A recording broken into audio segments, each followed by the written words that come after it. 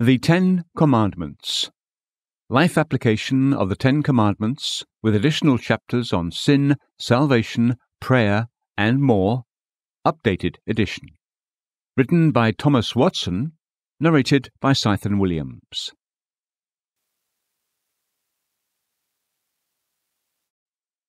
The Law and Sin. Man's inability to keep the moral law.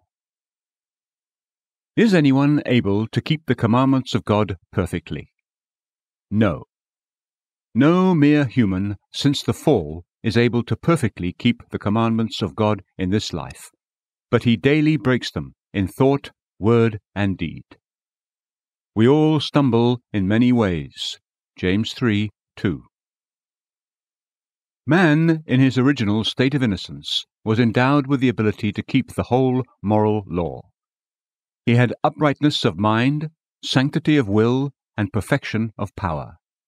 He had the copy of God's law written on his heart. No sooner did God command than he obeyed. As the master key fits all the locks and can open them, so Adam had a power suited to all God's commands, and he could obey them.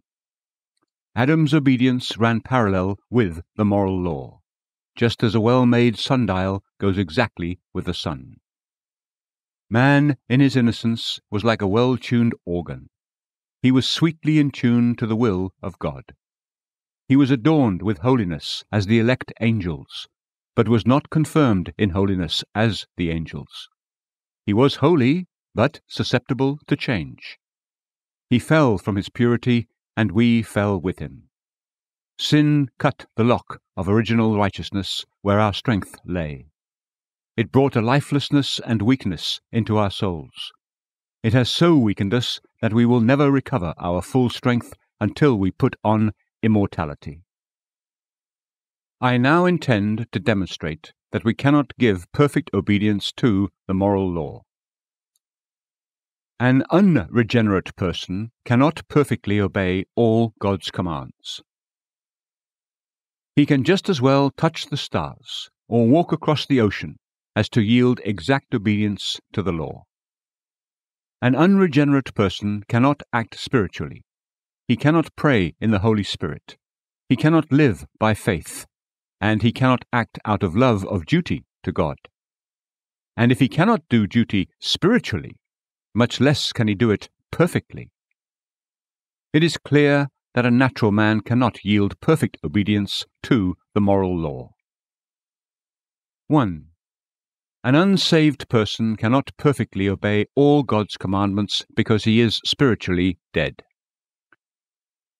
God has made you alive, you who were dead in your trespasses and sins, Ephesians 2:1. How can someone, being dead, keep the commandments of God perfectly? A dead person is not fit for action. A sinner has the symptoms of death upon him. He has no awareness. He has no sense of the evil of sin, of God's holiness and truth. Therefore, he is said to be without feeling, or having become callous, Ephesians 4:19.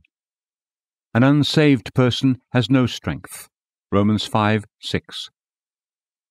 What strength does a dead person have?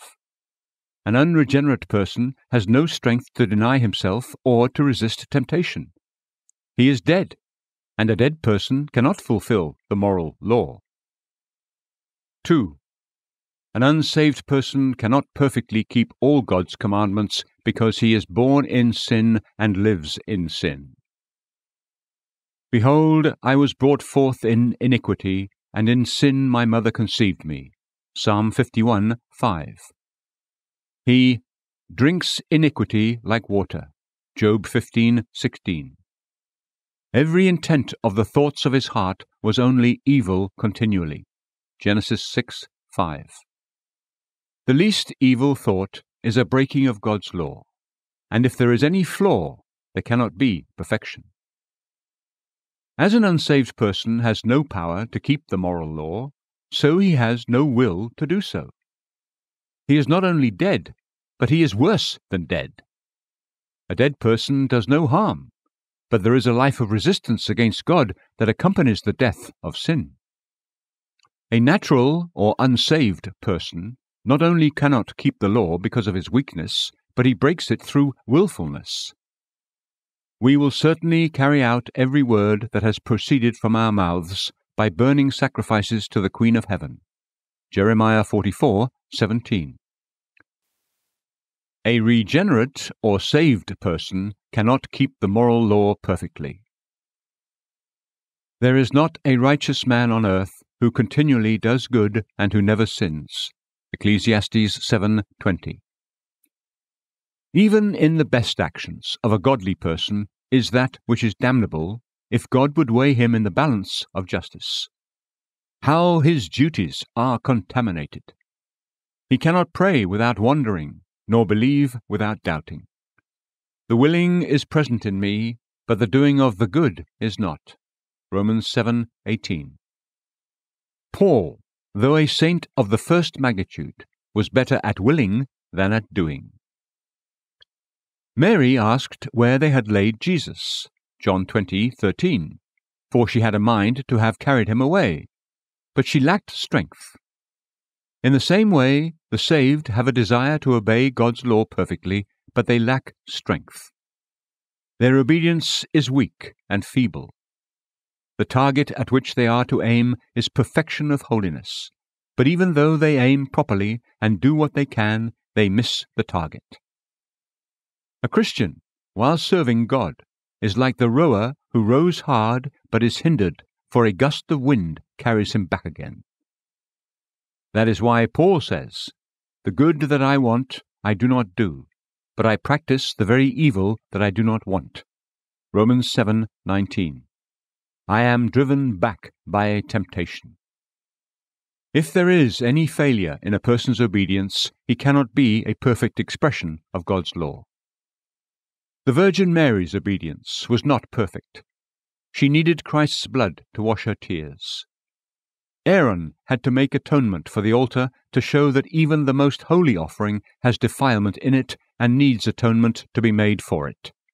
Exodus 29:37.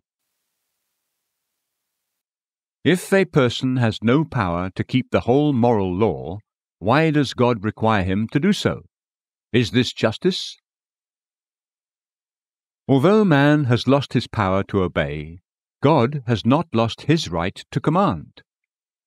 If a master entrusts a servant with money, and the servant spends it on sin, may not the master justly demand it? God gave us power to keep the moral law, which we lost by messing with sin. But cannot God still call for perfect obedience and justly punish us if we fail to meet his standard? Why does God allow such an inability in us so that we cannot keep the law? God allows this inability in us in order to humble us. Man is a self-exalting creature, and if he has or does anything at all of worth, he is ready to be proud and boastful. However, when he begins to see his shortcomings and failures, and how far short he comes of the holiness and perfection that God's law requires, it pulls down the feathers of his pride and lays them in the dust. He weeps over his inability. He is ashamed of his leprous spots. He says with Job, "I abhor myself and repent in dust and ashes." Job 42:6, Jubilee Bible. God allows this inability in us so that we would call upon Christ. Our sins and failures should lead us to call upon Jesus to pardon our shortcomings and to sprinkle our best duties with his blood. When a person sees that he owes perfect obedience to the law, but has nothing to pay, it makes him flee to Christ to be his friend. He calls upon Jesus to answer all the demands of the law for him, and to set him free in the court of justice. Application 1. This is cause for humiliation for our fall in Adam. In the state of innocence, we were perfectly holy.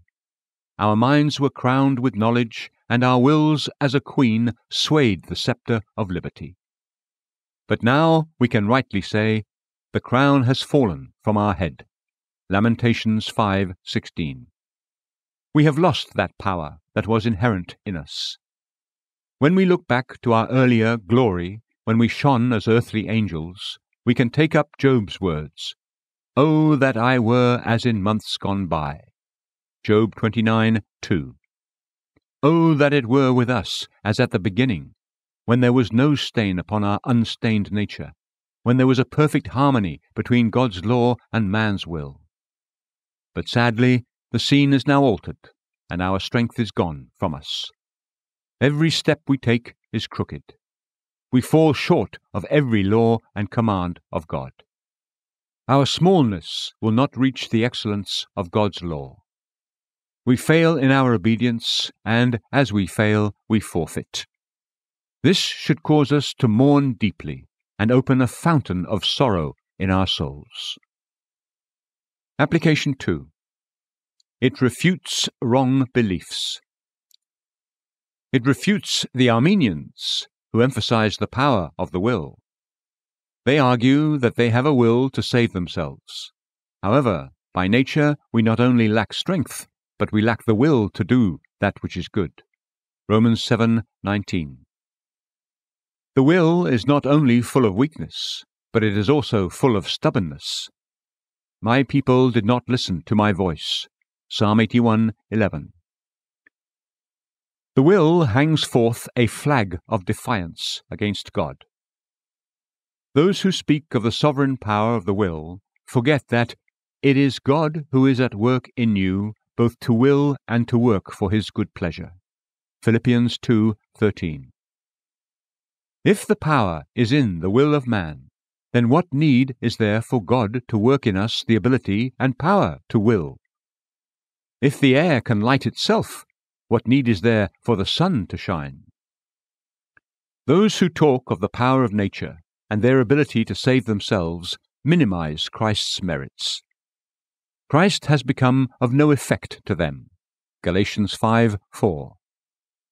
Those who promote the power of their will in matters of salvation without the sovereign grace of Christ put themselves completely under the covenant of works. Can they perfectly keep the moral law? Sin is manifested in any blemish at all. If there is but the least defect in their obedience, they are lost. For one sinful thought, the law of God curses them, and the justice of God condemns them. Cursed be their pride who speak of the power of nature as if, by their own inherent abilities, they could rear up a building the top of which should reach to heaven. It refutes those people who brag of perfection. Some people say that they can keep all God's commandments perfectly. I would ask such people whether, at any time, a vain thought has come into their minds. If there has, then they are not perfect. The Virgin Mary was not perfect. Though her womb was pure, being overshadowed by the Holy Spirit, yet her soul was not perfect. Jesus understood that Mary was not perfect. Luke 2:49. And are those who claim to keep God's commandments perfectly more perfect than Mary was? Those people who adhere to perfection have no need to confess sin. David confessed sin, Psalm 32:5. Paul confessed sin, Romans 7:25. Have these people progressed beyond David and Paul? They say they are perfect, and that they never transgress. And where there is no transgression, what need is there for confession? Again, if they are perfect, they do not need to ask for pardon. They can pay God's justice what they owe. Therefore, why pray, "Forgive us our debts"? Matthew 6:12. It is amazing that the devil rocks some people so sound asleep as to make them dream of perfection. Do they indeed plead, "Let us therefore, as many as are perfect, have this attitude"? Philippians 3:15. Perfection in that verse refers to sincerity. God is best able to interpret his own word. He calls sincerity perfection. God refers to Job as a blameless and upright man. Job 1:8. But who is exactly perfect? A person full of diseases may as well say he is healthy as for someone full of sins to say he is perfect. Application 3. This should provide encouragement to those who are saved. Though you fail in your obedience and cannot keep the moral law exactly, do not be discouraged. What comfort can be given to a regenerate person under the failures and imperfections of his obedience? It is good to know that a believer is not under the covenant of works, but under the covenant of grace. The covenant of works requires perfect, personal, and perpetual obedience. Under the covenant of grace, however, God will accept less than he required in the covenant of works. 1. In the covenant of works, God required perfection of degrees. In the covenant of grace, he accepts perfection of parts. There he required perfect working, while here he accepts sincere believing. In the covenant of works, God required us to live without sin. In the covenant of grace, he accepts our battle against sin. 2. Though a Christian cannot, on his own, perform all God's commandments, yet Christ, as his security and in his place, has fulfilled the law for him. God accepts Christ's obedience, which is perfect, to satisfy for our obedience, which is imperfect. Since Christ has been made a curse for believers, all the curses of the law have lost their sting. 3. Though a Christian cannot keep the commands of God to his satisfaction, yet he may keep them to God's approval. How is that done? 1. He gives his full assent and consent to the law of God. He gives his assent in his judgment. The law is holy, and the commandment is holy and righteous and good. Romans 7:12. He gives consent in the will. I agree with the law, confessing that the law is good. Romans 7:16. 2. A Christian laments that he cannot keep the commandments fully. When he fails, he weeps. He's not angry with the law because it is so strict, but he is angry with himself because he is so deficient. 3.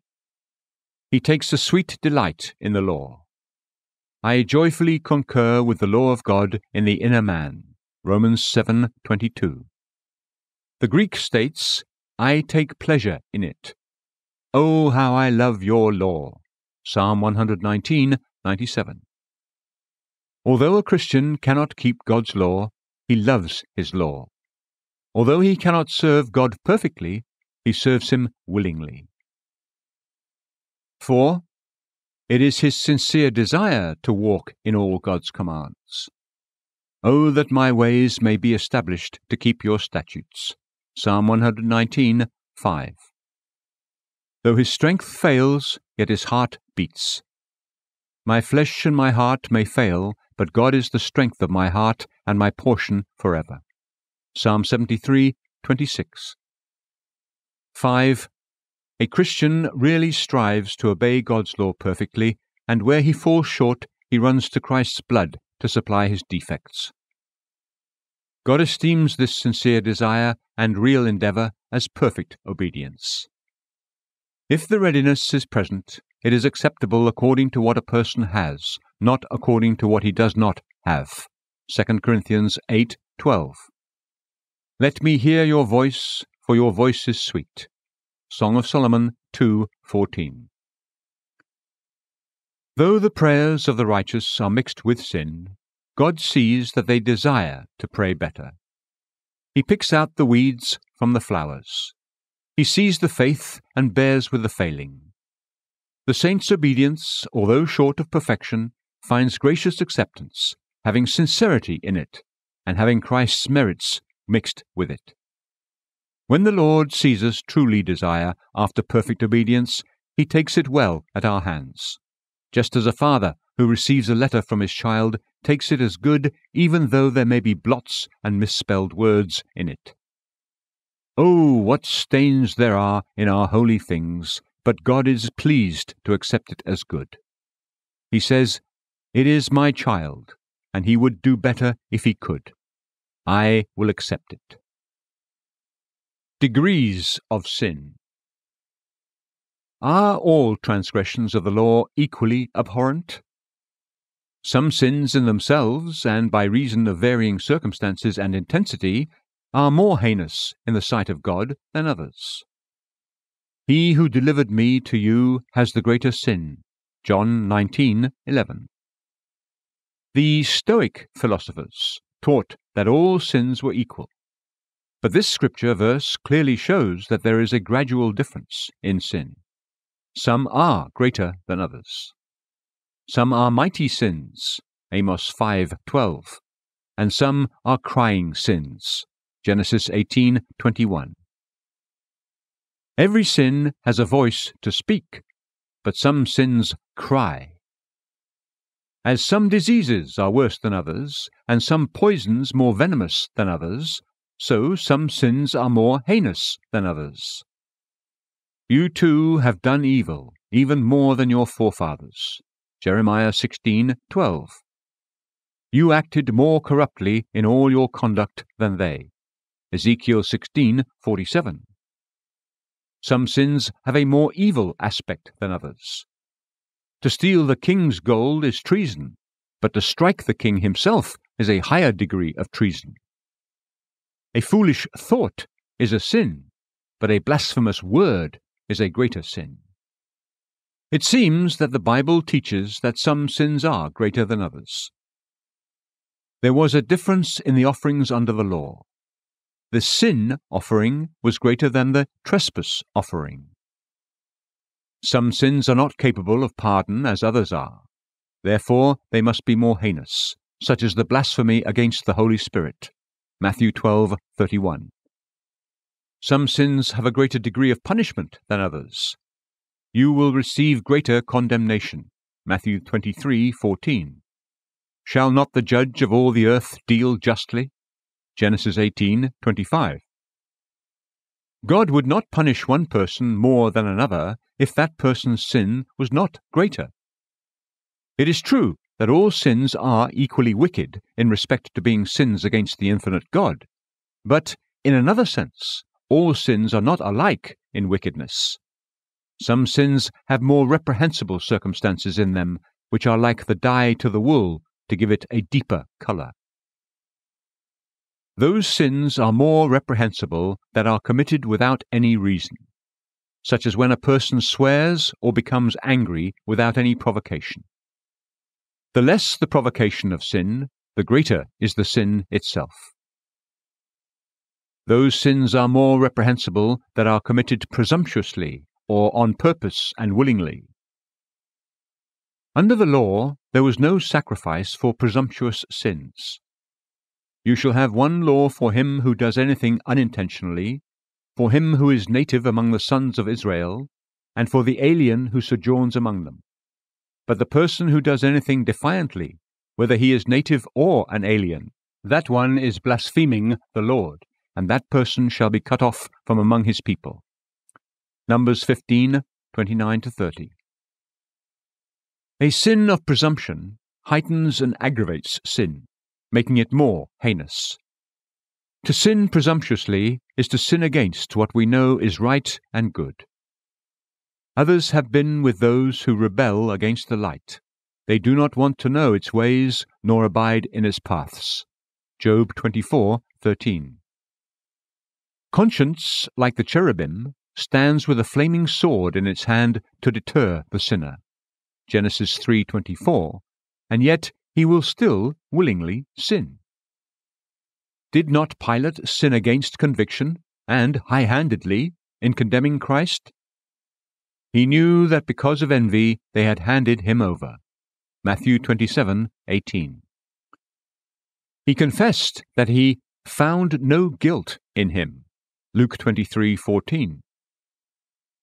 Pilate's own wife sent to him, saying, "Have nothing to do with that righteous man." Matthew 27:19. Yet despite all this, he gave the sentence of death against Christ. He sinned presumptuously against an enlightened conscience. To sin ignorantly does something to extenuate and decrease the guilt. If I had not come and spoken to them, they would not have sin. But now they have no excuse for their sin. John 15:22. That is, their sin would have been less. But for someone to sin against the light he has, and against what he knows to be right, magnifies the sins. These sins make deep wounds in the soul. While other sins may draw blood, presumptuous sins stab at the heart. In what ways can a person sin against what he knows to be right? A person can commit a presumptuous sin when he lives in the total neglect of duty. He is not ignorant that it is a duty to read the Word of God, yet he lets the Bible lie nearby as rusty armor, seldom making use of it. He is convinced that it is a duty to pray in his family, yet he can go days and months without God ever hearing from him. He calls God Father, but never asks his blessing. Neglect of family prayer, as it were, uncovers the roof of men's houses, and makes way for a curse to be rained down upon their tables. A person can commit a presumptuous sin when he lives in the same sins he condemns in others. Therefore you have no excuse, every one of you who passes judgment, for in that which you judge another you condemn yourself. For you who judge practice the same things. Romans 2:1. As Augustine says of Seneca, he wrote against superstition, yet he worshipped those images that he reproved. One man condemns another for a quick temper, yet lives in the same sin himself. A master reproves his apprentice for swearing, yet he himself swears. The snuffers of the tabernacle were of pure gold. Exodus 25:38. Those who reprove and snuff the sins of others had better be free from those sins themselves. The snuffers must be of gold. A person can commit a presumptuous sin when he sins after making a vow or a promise to God. Your vows are binding upon me, O God. Psalm 56:12. A vow is a religious promise made to God to dedicate ourselves to Him. A vow is not only a purpose, but it is a promise. Everyone who makes a promise to follow Jesus makes himself a debtor. He binds himself to God in a solemn manner. To sin after making a vow to promise himself to God and then to give his soul to the devil must certainly be against the highest principles.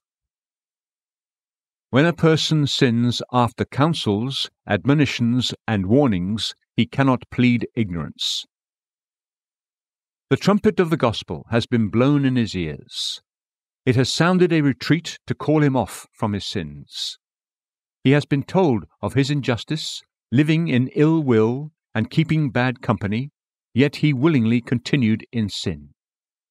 This is to sin against conviction. It aggravates the sin. It is like a weight put into the scale to make his sin weigh heavier. If a beacon is set up to give warning that there are shelves and rocks in the water, yet the mariner still sails there and splits his ship, it is presumption. If he is shipwrecked after ignoring the warnings, who will pity him? It is a presumptuous sin when a person sins against clear warnings and threatening. God has thundered out threatenings against such sins. Surely God will shatter the head of his enemies, the hairy crown of him who goes on in his guilty deeds. Psalm 68:21. Even if God sets the point of his sword to the chest of a sinner, he will still commit sin. The pleasure of sin delights him more than the threatenings of God frighten him. Like the Leviathan, he laughs at the rattling of the javelin. Job 41:29. He mocks God's threatenings. Let him make speed, let him hasten his work, that we may see it, and let the purpose of the Holy One of Israel draw near and come to pass, that we may know it. Isaiah 5:19. For people to see the fiery sword of God's threatening brandished, yet to strengthen themselves in sin, is to sin in an aggravated manner against what they know is right. A person sins presumptuously when he sins under affliction. God not only thunders by threatening, but he lets his thunderbolt fall when he inflicts judgment. He inflicts judgments on a person so that the person can see his sins in his punishment, and yet he still sins. His sin may have been immorality, by which he wasted his strength and his estate. He may have had a severe sickness, and yet while feeling the sting of sin, he retains the love of sin. This is to sin against conviction. In the time of his distress, this same King Ahaz became yet more unfaithful to the Lord. 2 Chronicles 28:22. It makes the sin greater to sin against an enlightened conscience. It is full of stubbornness. People give no reason and make no defense for their sins, and yet they are resolved to hold fast to iniquity. An action can be measured and judged by the will involved. The more of the will in a sin, the greater is the sin. We are going to follow our own plans, and each of us will act according to the stubbornness of his evil heart. Jeremiah 18:12. Though there is death and hell at every step, we will march on under Satan's banner. What made the sin of apostate angels so great was that it was willful. They had no ignorance in their mind and no passion to stir them up. There was no tempter to deceive them, but they sinned willfully and from choice. To sin against convictions and the light of conscience is joined with rejection and contempt of God. It is bad for a sinner to forget God, but it is worse to condemn him. Why has the wicked spurned God? Psalm 10:13. An enlightened sinner knows that he alienates and angers God by his sin, but he doesn't care whether God is pleased or not. He will have his sin. Therefore, such a person is said to reproach God. The person who does anything defiantly, whether he is native or an alien, that one is blaspheming the Lord. Numbers 15:30. Every sin displeases God, but sins against an enlightened conscience reproach the Lord. To condemn the authority of a prince is to reproach him. It is accompanied with a lack of respect. Fear and shame are banished. The veil of modesty is laid aside.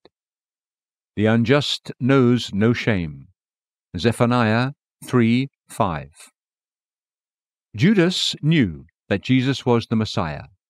He was convinced of it by the authority of heaven and by the miracles Jesus did.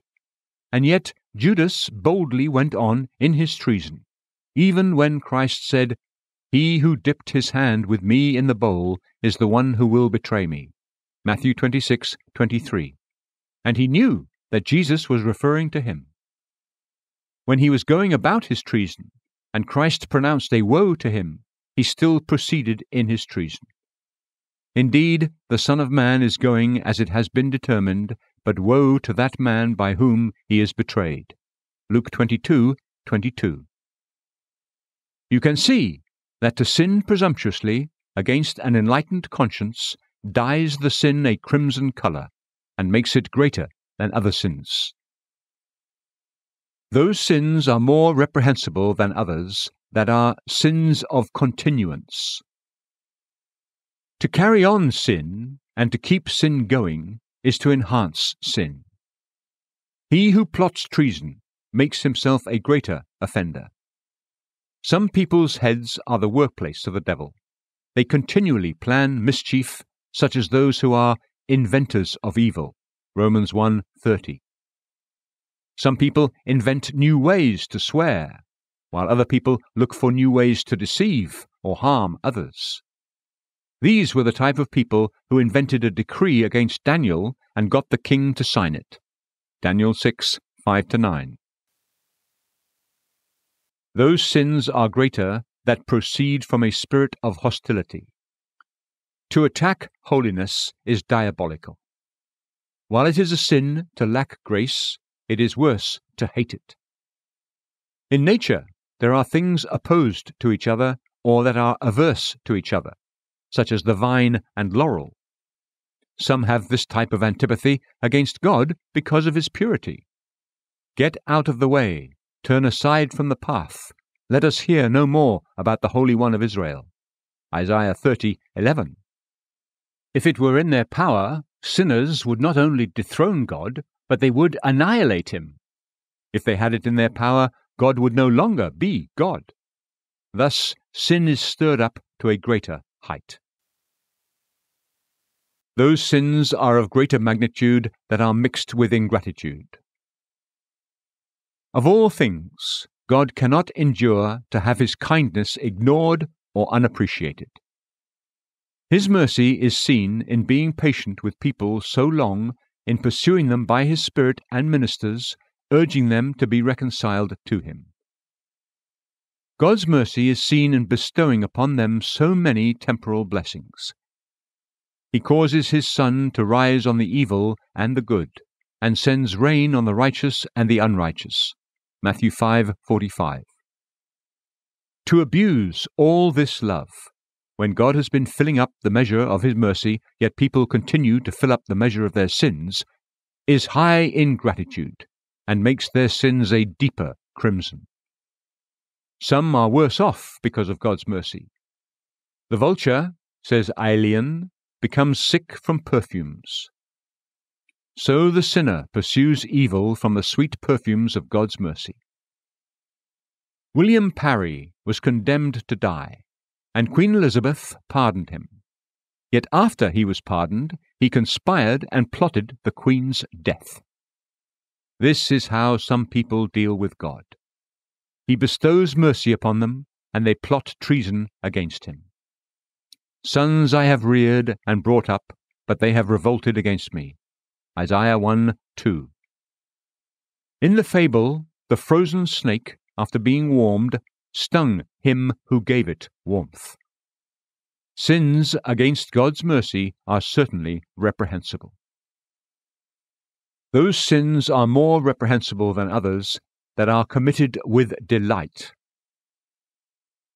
A child of God may sin suddenly or unintentionally, not wanting to sin.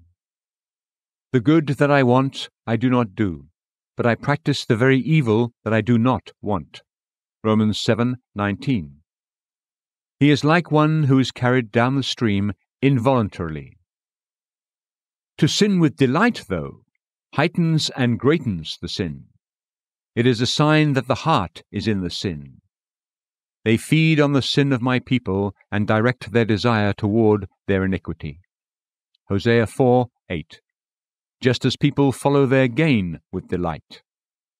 Outside are the dogs and the sorcerers and the immoral persons and the murderers and the idolaters and everyone who loves and practices lying.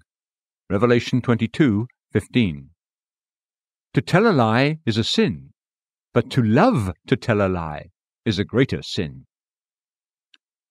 Those sins are more reprehensible than others that are committed under a pretense of religion.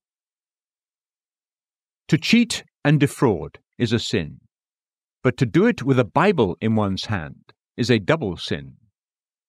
To be impure is a sin, but to put on a mask of religion to commit the sin makes the sin greater.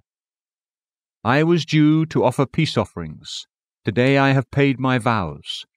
Come, let us drink our fill of love until morning. Proverbs 7:14-18. She speaks as if she had been at church and had been saying her prayers. Who would ever have suspected her of dishonesty? But behold her hypocrisy. She makes her devotion a preface to adultery. Beware of the scribes who like to walk around in long robes and love respectful greetings in the marketplaces, and chief seats in the synagogues, and places of honor at banquets, who devour widows' houses, and for appearance's sake offer long prayers. These will receive greater condemnation. Luke 20:46-47. The sin was not in making long prayers, for Jesus spent a whole night in prayer, but the sin was to make long prayers so they might do unrighteous actions. This made their sin more horrid. Sins of apostasy are more reprehensible than others. Demas forsook the truth. 2 Timothy 4:10. Dorotheus tells us that Demas later became a priest in an idol temple. To fall is a sin, but to fall away is a greater sin. Apostates cast a disgrace upon the Christian religion. The apostate, says Tertullian, seems to put God and Satan in the balance, and having weighed both their duties, prefers the devil's duties and proclaims him to be the best master. In this respect, the apostate is said to put Christ to open shame, Hebrews 6:6. This makes the sin greater. It is a sin not to profess Christ, but it is a greater sin to deny him. Not to display Christ's banner is a sin, but to run from his banner is a greater sin. A pagan sins less than a baptized apostate. To persecute religion makes sin greater. Which one of the prophets did your fathers not persecute? They killed those who had previously announced the coming of the righteous one, whose betrayers and murderers you have now become. Acts 7:52. To reject the true Christian religion is a sin, but to try to destroy that true Christian religion is a greater sin. Antiochus Epiphanes took more long journeys and faced more dangers to persecute and oppose the Jews than all his predecessors had done to obtain victories. Herod also added this to them all. He locked John up in prison. Luke 3:20. He sinned before by incest, but by imprisoning the prophet, he added to his sin and made it greater. Persecution fills up the measure of sin. Fill up, then, the measure of the guilt of your fathers. Matthew 23:32. If you pour a glass of water into a cistern, it adds something to it. But if you pour in a bucketful or two, it fills up the measure of the cistern. In the same way, persecution fills up the measure of sin and makes it greater. To sin maliciously makes sin greater. Aquinas and others with similar beliefs say that the sin against the Holy Spirit is due to malice. The sinner does all he can to displease God, and this is even despite the Spirit of grace. How much severer punishment do you think he will deserve who has trampled underfoot the Son of God, and has regarded as unclean the blood of the covenant by which he was sanctified, and has insulted the Spirit of grace? Hebrews 10:29. Thus Julia threw his dagger into the air as if he would have been revenged upon God.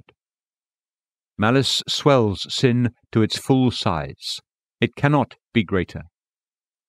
Once a person has come to this, to blasphemously despise the Spirit, there is only one step lower he can fall, and that is to hell. Sin is made greater and more severe not only when someone sins himself, but also when he tries to make others sin. Some teach errors to the people. These people's sins are greater than those of others. If those who break God's law are committing sin, what immense sin they have who teach others to break God's law. Matthew 5:19. Some people try to destroy others by their bad example.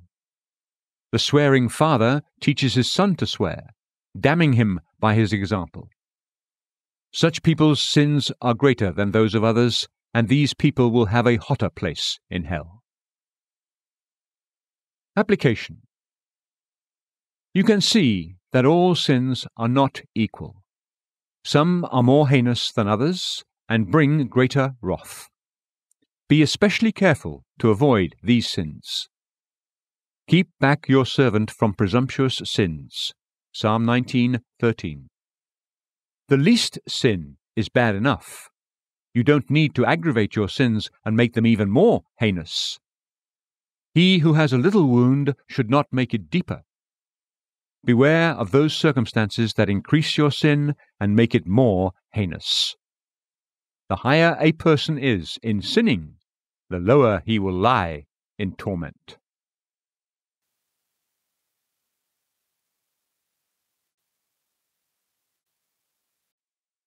The wrath of God. What does every sin deserve? Every sin deserves God's wrath and curse, both in this life and in that which is to come.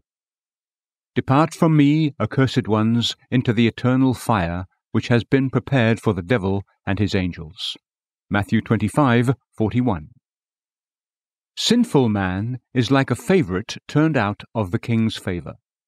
He deserves the wrath and curse of God. He deserves God's curse.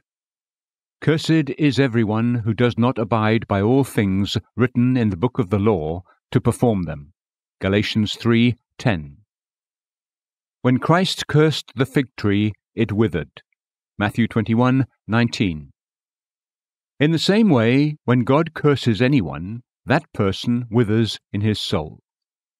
God's curse destroys wherever it comes.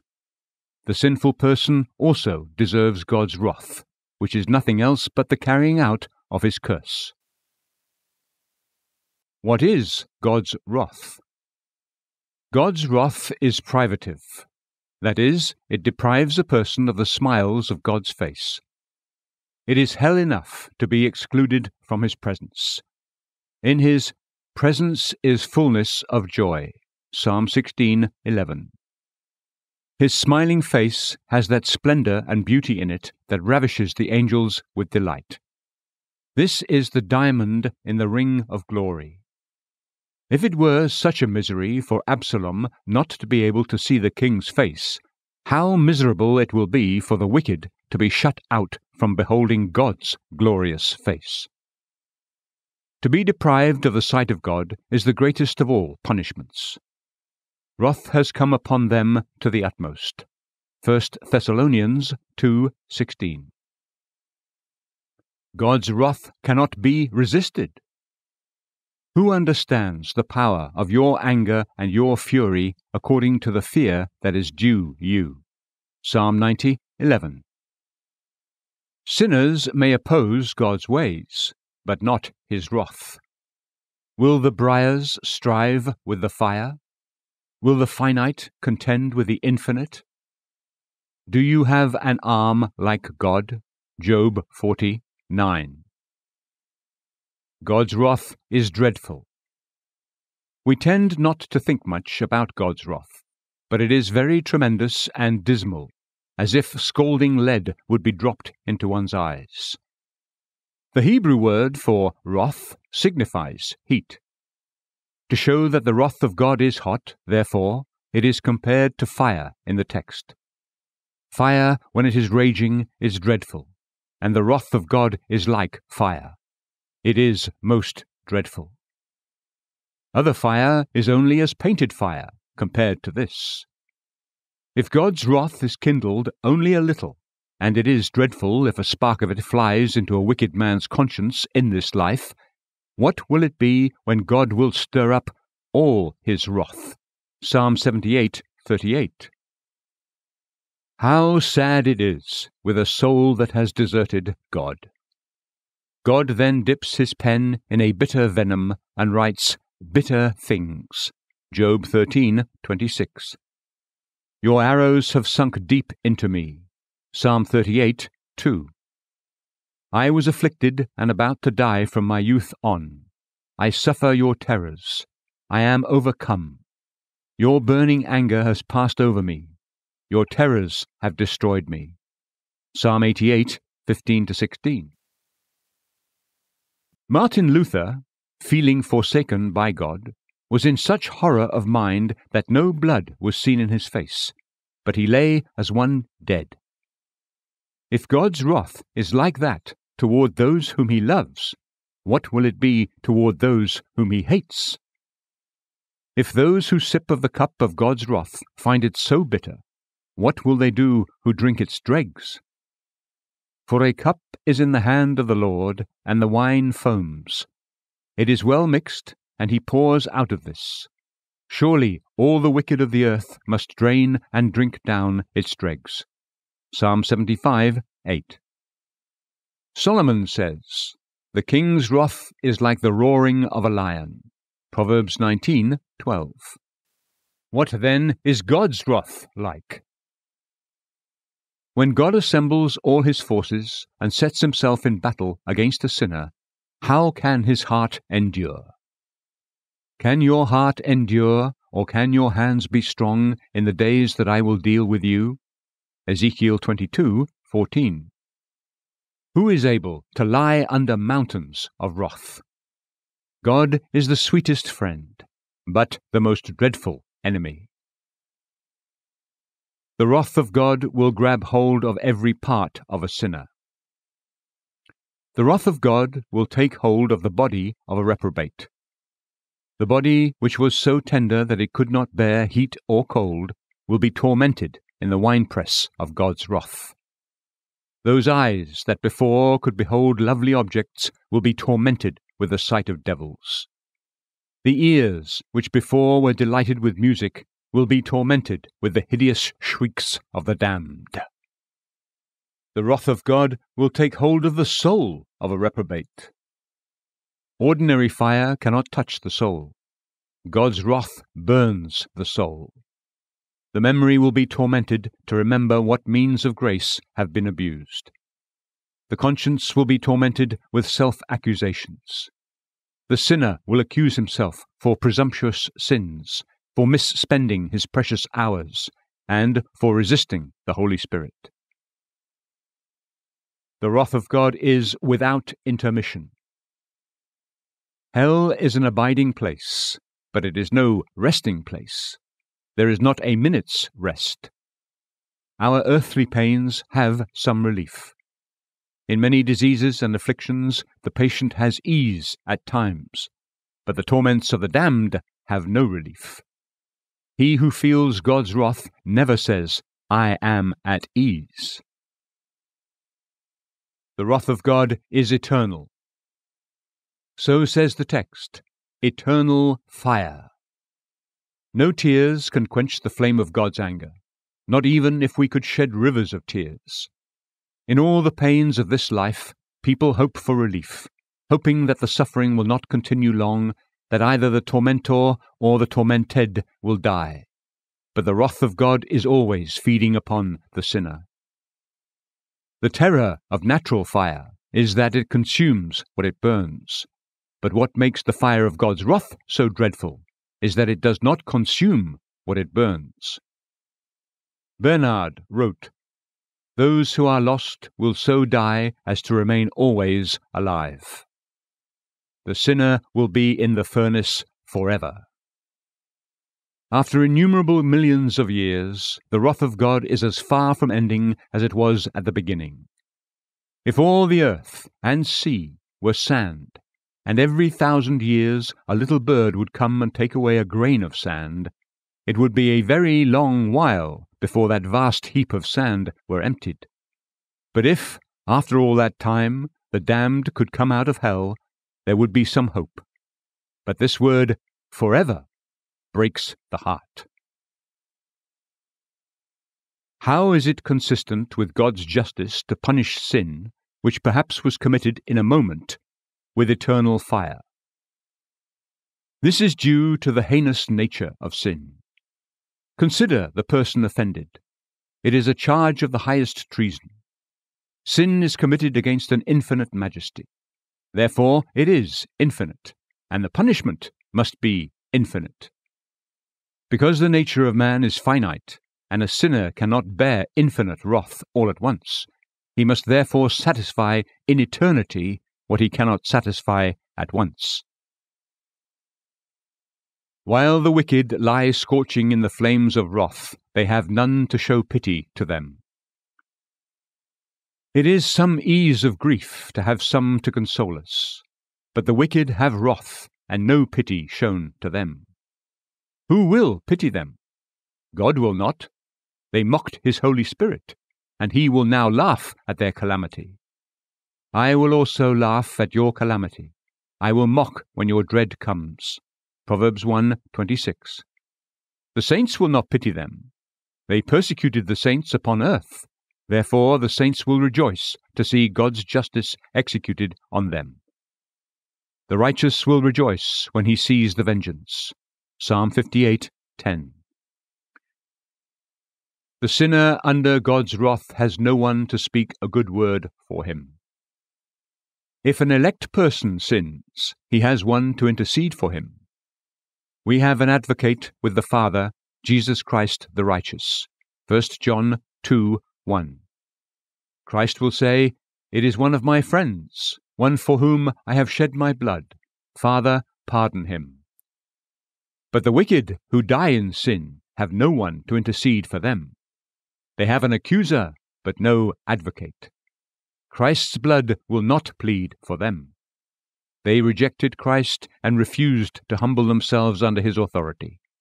Therefore, Christ's blood cries against them. God's wrath is just. The Greek word for vengeance signifies justice. The wicked will drink a sea of wrath, but not one drop of injustice. It is just for God's honor to be restored, and how can that be done except by punishing offenders? He who violates the king's laws deserves the penalty. Mercy acts according to favor, and punishment according to what one deserves. Open shame belongs to us. Daniel 9:8. Wrath belongs to us, for we are sinners. It is due to us as just wages, which are paid. Application 1. For information. God is justified in condemning sinners at the last day. They deserve wrath, and it is not injustice to give them that which they deserve. If a criminal deserves death, the judge does not do him any wrong in condemning him. I heard the angel of the waters saying, "Righteous are you, who are and who were, O Holy One, because you judged these things. For they poured out the blood of saints and prophets, and you have given them blood to drink. They deserve it." And I heard the altar saying, "Yes, O Lord God, the Almighty, true and righteous are your judgments." Revelation 16:5-7. After these things I heard something like a loud voice of a great multitude in heaven, saying, "Hallelujah!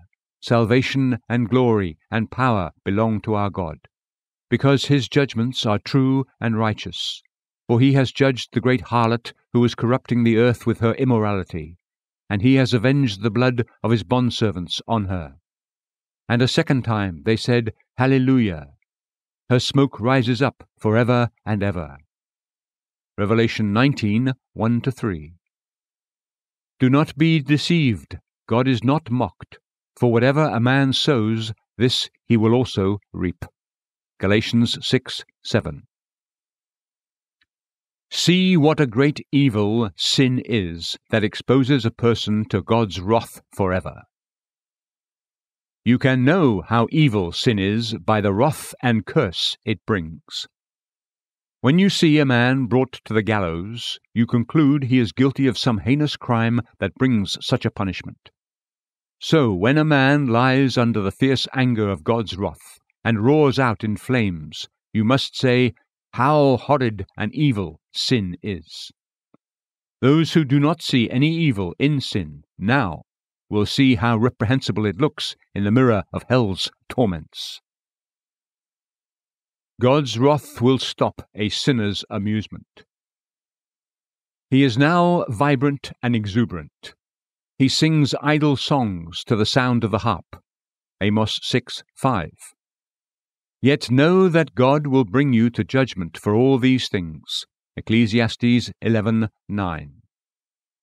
Let him remember that the wrath and curse of God hang over him, which will shortly, if he does not repent, be executed on him. The sword of God's justice hangs over a sinner, and when the slender thread of life is cut apart, it falls upon him. For a drop of pleasure, you must drink a sea of wrath. Your momentary pleasure cannot be as sweet as God's eternal wrath is bitter. The delights of the flesh cannot offset the horror of conscience. It is better to lack the devil's honey than to be stung with the eternal wrath of God. The Garden of Eden, which signifies pleasure, had a flaming sword placed at the east end of it. Genesis 3:24. The garden of carnal and sinful delight is surrounded with the flaming sword of God's wrath. Application 2. For reproof. The foolishness of those sinners is reproved who do not seem to care about the curse and wrath of God that is due to them. No one recalls. Isaiah 44:19. If they were in debt and were about to be arrested, they would care about that. But even though the fierce wrath of God is ready to engage them, they have no concern. Though a beast has no shame, he has fear. He is afraid of fire. But sinners are worse than the beasts, for they do not fear the fire of hell until they are in it. Most have their consciences asleep or numb, but when they will feel the vials of God's wrath dropping, they will cry out, "I am in agony in this flame." Luke 16:24. Application 3. For exhortation. Let us cherish God's patience, who has not brought this wrath and curse upon us all this time. We have deserved wrath, yet God has not given us what we deserve. We can all agree with Psalm 103:8-10 that the Lord is slow to anger, and He has not dealt with us according to our sins, nor rewarded us according to our iniquities. God has delayed His wrath, and has given us time to repent. I gave her time to repent, and she does not want to repent of her immorality. Revelation 2:21. He is not like a quick-tempered creditor who demands the debt and gives no time for payment. God shoots off His warning piece so that He does not shoot off His damning piece. The Lord is not slow about His promise, as some count slowness, but is patient toward you, not wishing for any to perish, but for all to come to repentance. 2 Peter 3:9. God adjourns the courts of law to see if sinners will turn. He delays the storm of His wrath. But if people will not heed His warning, they should know that God's great patience is not the same as forgiveness. Let us seek to prevent the wrath we have deserved. How careful people are to prevent poverty or disgrace. Labor to prevent God's eternal wrath, that it may not only be delayed, but removed. What should we do to prevent and escape the wrath to come? We must obtain a saving interest in Jesus Christ. Jesus is the only thing standing between us and the wrath of God. He felt God's wrath so that those who believe in Him would never have to feel it. Even Jesus who rescues us from the wrath to come. 1 Thessalonians 1:10.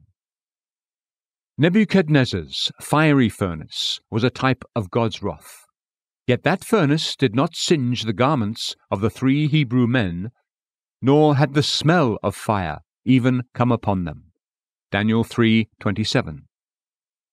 Jesus Christ went into the furnace of His Father's wrath, and the smell of the fire of hell will never pass upon those who believe in Him. If we want to prevent the wrath of God, let us take care to avoid those sins that will stir it up. Edmund had a saying, "I would rather leap into a furnace of fire than willingly commit a sin against God." There are several fiery sins we must beware of that will provoke the fire of God's wrath. The fire of impulsive anger. Some who profess Christianity cannot bridle their tongue. They don't care what they say in their anger, They will even curse their emotional outbursts. James says that the tongue is set on fire by hell. James 3:6. Oh, beware of a fiery tongue, lest it bring you to fiery torment. The once rich man in Abraham's bosom begged for a drop of water to cool his tongue. Luke 16:24. Cyprian says he had offended the most with his tongue, and now that was the thing most set on fire. The fire of malice. Malice is a malignant evil whereby we wish evil to others. It is a parasite that lives on blood. It studies revenge. Caligula had a chest where he kept deadly poisons for those against whom he had malice. The fire of malice brings people to the fiery furnace of God's wrath. The fire of immorality. Fornicators and adulterers God will judge. Hebrews 13:4. Those who burn in immorality are in great danger to burn one day in hell. Let one fire put out another. Let the fire of God's wrath put out the fire of lust. To you who have a well-grounded hope that you will not feel this wrath that you deserve, let me exhort you to be very thankful to God, who has given his Son to save you from this tremendous wrath. Jesus has delivered you from the wrath to come. The Lamb of God was scorched in the fire of God's wrath for you. Christ felt the wrath that he did not deserve, so that you could escape the wrath that you do deserve. Pliny observes that there is nothing better to quench fire than blood. Christ's blood has quenched the fire of God's wrath for you. Your curse be on me, said Rebekah to Jacob, Genesis 27:13. Jesus Christ said to God's justice, Upon me be the curse, that my elect may inherit the blessing. Be patient under all the afflictions that you endure. Affliction can be severe, but it is not wrath, it is not hell. Who would not willingly drink from the cup of affliction if he knew that he would never then drink from the cup of damnation? Who would not be willing to bear the wrath of man if he knew that he would never then feel the wrath of God? Christian, though you may feel God's rod, you will never feel God's bloody axe. Augustine once said, Strike, Lord, where you will, as long as my sin is pardoned. Say, Afflict me, Lord, as you will in this life, since I will escape the wrath to come.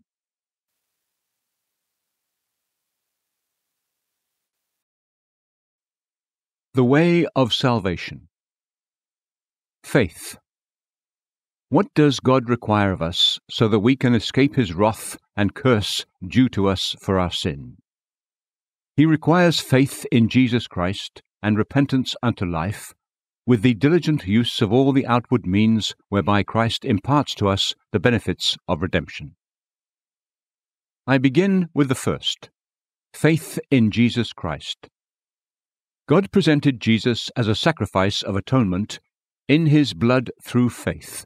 Romans 3:25. The great privilege in the text is to have Christ for an atoning sacrifice. This not only frees us from God's wrath, but it brings us into his love and favor.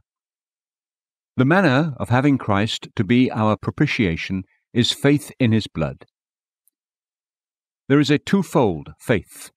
One, the faith that is believed, this is the doctrine of faith, and two, the faith by which we believe, this is the grace of faith. The act of justifying faith lies in resting. We rest on Christ alone for salvation. As a person about to drown grabs hold on the bough of a tree, so a poor trembling sinner, seeing himself ready to perish, catches hold by faith on Christ, the tree of life, and is saved. The work of faith is by the Holy Spirit. Therefore, faith is called the fruit of the Spirit, Galatians 5:22. Faith does not grow in fallen human nature. It is an exotic plant, a fruit of the Spirit. This grace of faith is the most hallowed possession of the human heart. It is the most precious, rich faith, the most holy faith, and the faith of God's elect. Just as gold is most precious among metals, so faith is most precious among the graces. Faith is the queen of the graces. Faith is the condition upon which the gospel depends. Your faith has saved you, not your tears. Luke 7:50. Faith is the vital artery of the soul that gives life. The righteous will live by his faith. Habakkuk 2:4. Though unbelievers breathe, they lack life. Faith, says Clement, is a mother grace. Faith excites and invigorates all the graces.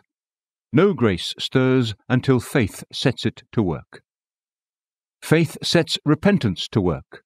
It is like fire to the pan. Faith sets hope to work. First we believe the promise, and then we hope for it.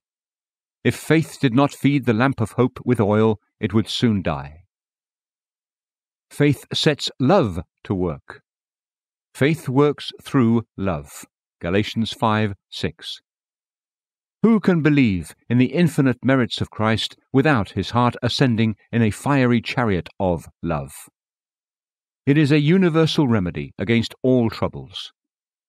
Faith is the anchor cast into the sea of God's mercy that keeps us from sinking in despair. Other graces have done worthily, but you, O faith, excel them all. In heaven, love will be the main grace, but while we are here on earth, love must give place to faith. Love takes possession of glory, but faith gives a title to it. Love is the crowning grace in heaven, but faith is the conquering grace upon earth. This is the victory that has overcome the world, our faith. 1 John 5:4. Faith carries away the crown from all other graces. Other graces help to sanctify us, but only faith has the honor to justify us. We are justified by faith. Romans 5:1. How does faith come to be so precious? It is not that faith is a more holy quality or has more worthiness than other graces, but it is precious with respect to its object. Faith lays hold on Christ as the blessed object and brings in his fullness. Faith in itself is but the beggar's hand, but as this hand receives the rich alms of Christ's merits, it becomes precious and claims a superiority over the rest of the graces. Application 1. Of all sins, beware of unbelief. Take care, brethren, that there not be in any one of you an evil, unbelieving heart. Hebrews 3:12. People think that as long as they don't get drunk or swear often, it's not a big deal to be unbelievers. This is the gospel sin. It dyes your other sins thoroughly. Unbelief is a Christ-reproaching sin. It belittles Christ's infinite merit as if it could not save. It makes the wound of sin to be broader than the bandage of Christ's blood. This is a high contempt offered to Christ, and it is a deeper spear than that which the Jews thrust into his side. Unbelief is an ungrateful sin. The ungrateful person is to be avoided like a fearful crime. The world herself produces nothing more shameful. Ingratitude is a type of wickedness. Unbelief is being ungrateful for the richest mercy. Suppose a king, to redeem a captive, would part with his crown of gold, and after he had done this, says to the redeemed man, "All I desire of you in exchange for my kindness is for you to believe that I love you." If the redeemed man would say, "No, I don't believe that. I don't believe that you care for me at all," would not this be deplorable ingratitude? This is the case here. God has sent his Son to shed his blood. He only requires us to believe in him, that he is able and willing to save us. No, says unbelief, his blood was not shed for me. I can't persuade myself that Christ has any purpose of love to me.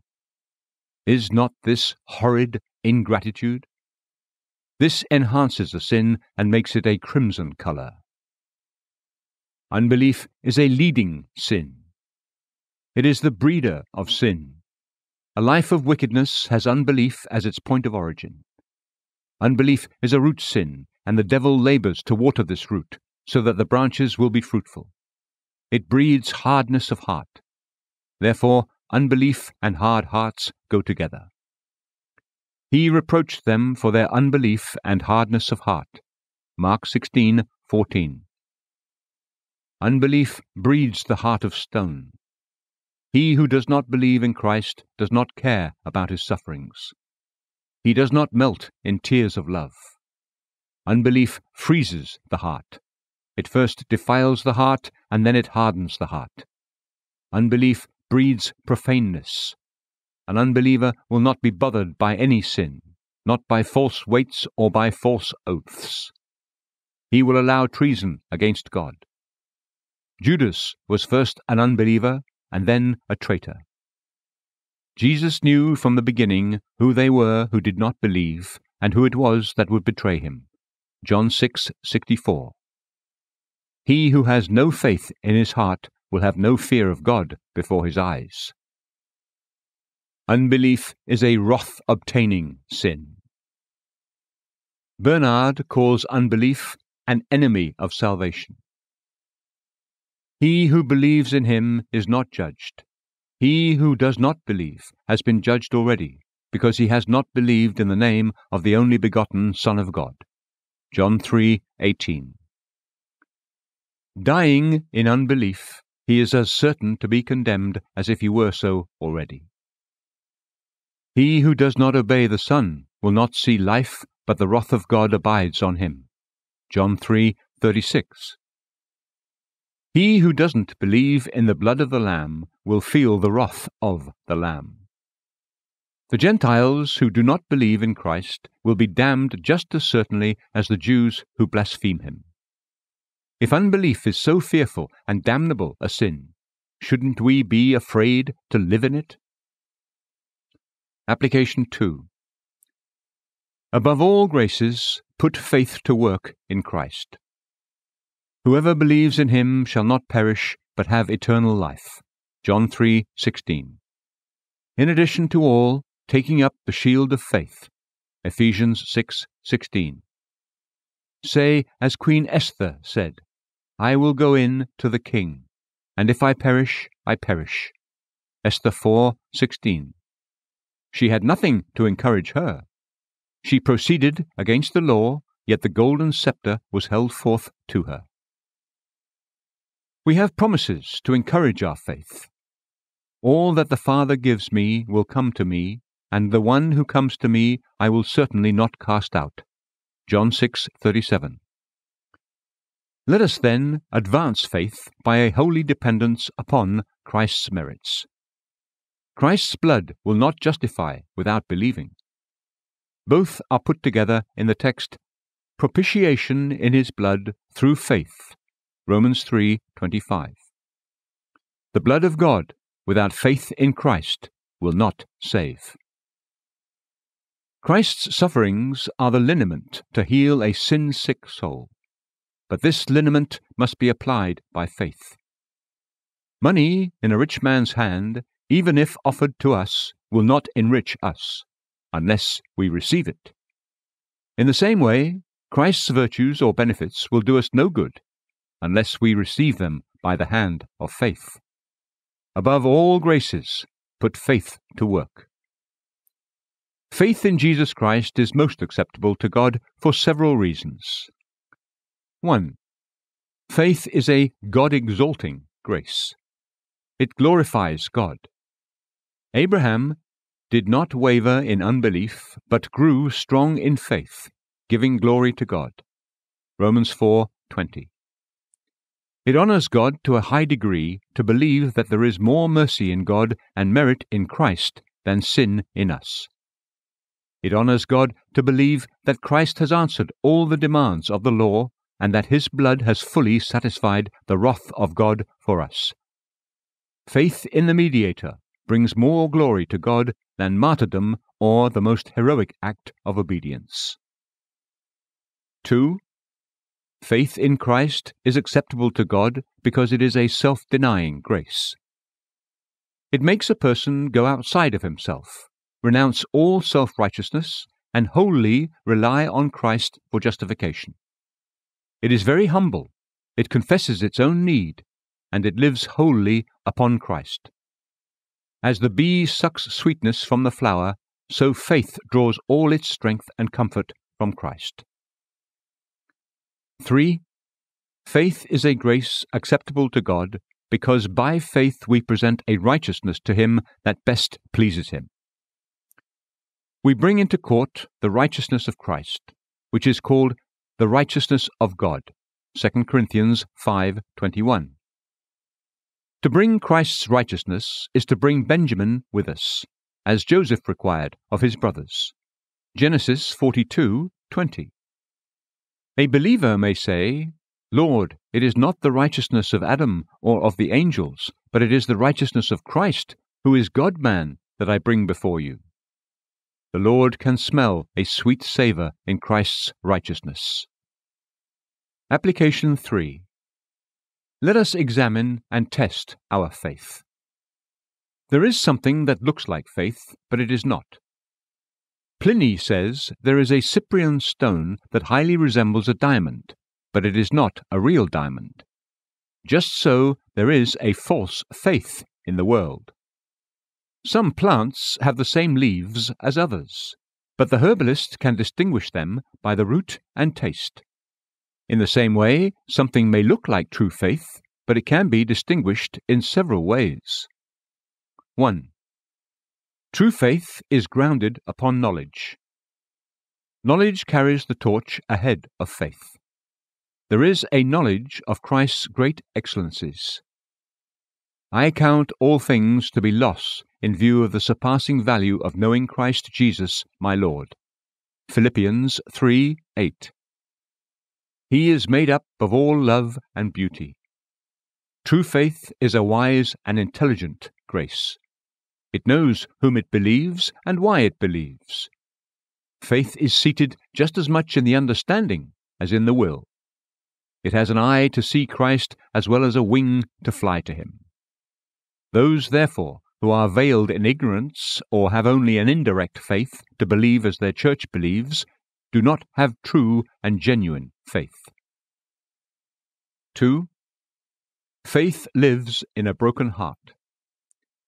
Immediately the boy's father cried out and said, "I do believe." Mark 9:24. True faith is always found in a heart bruised because of sin. They, therefore, whose hearts have never sorrowed for sin, have no faith. If a physician would tell us there was a herb that would help us against all infections, but it always grows in a watery place, and we see a herb like it in colour, leaf, smell, and blossom, but it was growing upon a rock, we could conclude that it was the wrong herb. Saving faith always grows in a heart humbled for sin, in a weeping eye and a tearful conscience. If, therefore, there is a show of faith, but it grows upon the rock of a hard, impenitent heart, it is not the true faith. 3. True faith is at first nothing but a seed. It is minute and small. It is full of doubts, temptations, and fears. It begins in weakness. It is like the smoking flax, Matthew 12:20. It smokes with desire, but does not flame with comfort. It is at first so small that it is barely discernible. Those who at first have a strong persuasion that Christ is theirs, who leap out of sin into assurance, have a false and spurious faith. The faith that comes to its full stature on its day of birth is a monster. The seed withered that sprung up suddenly. Matthew 13:5-6. 4. Faith is a refining grace that consecrates and purifies. Moral virtue may wash the outside, but faith washes the inside. He made no distinction between us and them, cleansing their hearts by faith. Acts 15:9. Faith makes the heart a temple with the inscription, Holy to the Lord. Exodus 28:36. Those whose hearts are crowded with lusts were never acquainted with the true faith. For one to say he has faith and yet to live in sin is as if one should say he was in health when he is full of cancer. Faith is a pure grace. It is joined with sanctity. Holding to the mystery of the faith with a clear conscience. 1 Timothy 3:9.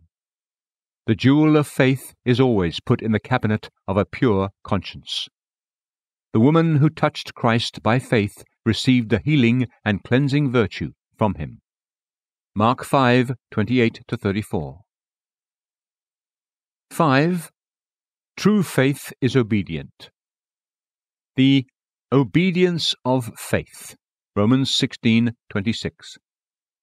Faith melts our will into the will of God. If God commands duty, even if displeasing to flesh and blood, faith obeys. By faith Abraham, when he was called, obeyed. Hebrews 11:8. It not only believes the promise, but it obeys the command. It is not having an academic knowledge that will indicate that you are believers. The devil has knowledge, but the thing that makes him a devil is that he has no obedience. 6. True faith is increasing. From faith to faith. Romans 1:17. That is, faith grows from one degree of faith to another. Faith does not lie in the heart as a stone lies in the earth, but as a seed that grows.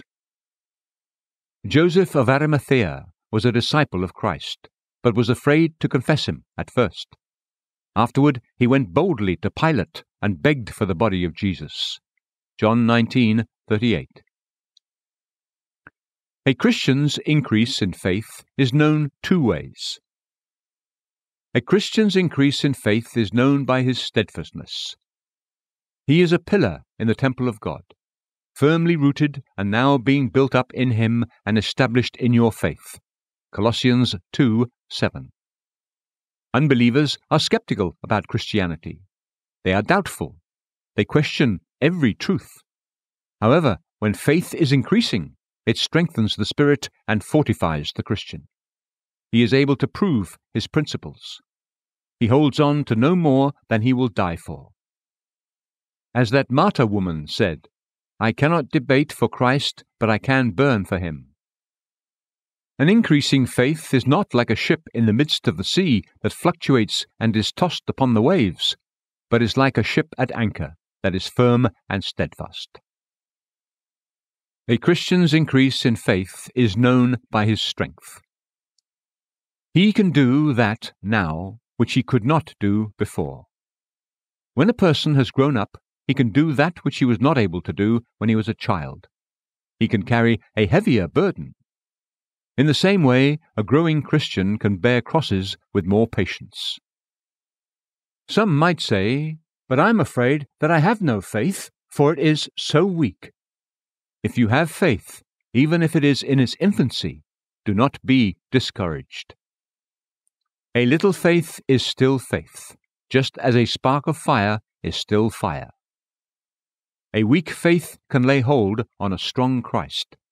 A weak hand can tie the knot in marriage as well as a strong one. The woman in the Gospel who simply touched Christ still received virtue from him. The promises are not made to a strong faith, but to a true faith. The promise does not say that he who has a giant faith, who can believe God's love through difficulties, who can rejoice in affliction, who can work wonders, move mountains, or stop the mouth of lions, will be saved, but whoever believes, no matter how small that faith may be. A reed is weak, especially when it is bruised, yet a promise is made to it. A battered reed he will not break off. Matthew 12:20. A weak faith can still be fruitful. Weakest things multiply most. The vine is a weak plant, but it is fruitful. The thief on the cross, who was newly converted, was weak in grace, but how many precious clusters grew upon that tender plant! He rebuked his fellow thief. Do you not even fear God? Luke 23:40. He judged himself. We indeed are suffering justly. Luke 23:41. He believed in Jesus when he said, Lord. He made a heavenly prayer. Remember me when you come in your kingdom. Luke 23:42. Weak Christians can have strong devotion. How strong is the first love, which is after the first planting of faith? The weakest believer, as well as the strongest, is a member of Christ, and the weakest member of the body of Christ will not perish. Christ will cut off rotten members, but not weak members. Therefore, Christian, do not be discouraged. God, who desires us to receive those who are weak in faith, will not himself refuse them. Romans 14:1. Repentance. God has granted to the Gentiles also the repentance that leads to life. Acts 11:18. Repentance seems to be a bitter pill to take, but it is needed in order to purge out the bad poison of sin. Some antinomian proponents condemn repentance as being legalistic and of the law, but Christ himself preached it.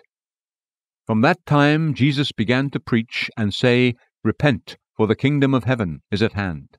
Matthew 4:17. In his last farewell, when he was ascending to heaven, he commanded that repentance for forgiveness of sins would be proclaimed in his name to all the nations. Luke 24:47. Repentance is a pure gospel grace. The covenant of works would not accept repentance. It cursed all who could not perform perfect and personal obedience. Galatians 3:10. Repentance comes in by the gospel. It is the fruit of Christ's purchase that repenting sinners will be saved.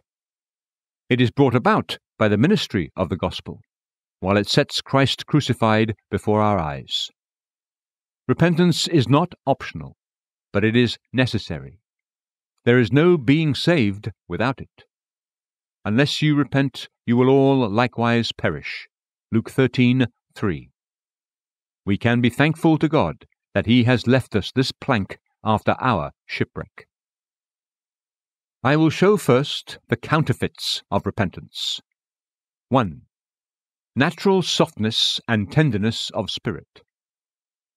Some have a tender affection in their character, whereby they are apt to weep and soften when they see any object of sympathy and pity. These are not repenting tears, though, for many people weep at another's misery who cannot weep at their own sin. 2. Legal terrors. A man who has lived a life of sin is at last aware of his situation. He sees hell ready to devour him, and he is filled with anguish and horror. But after a while, the tempest of conscience is blown over, and he is calm. He then concludes he is a true penitent because he had felt some bitterness in sin. But this is not repentance. Judas had some trouble of mind.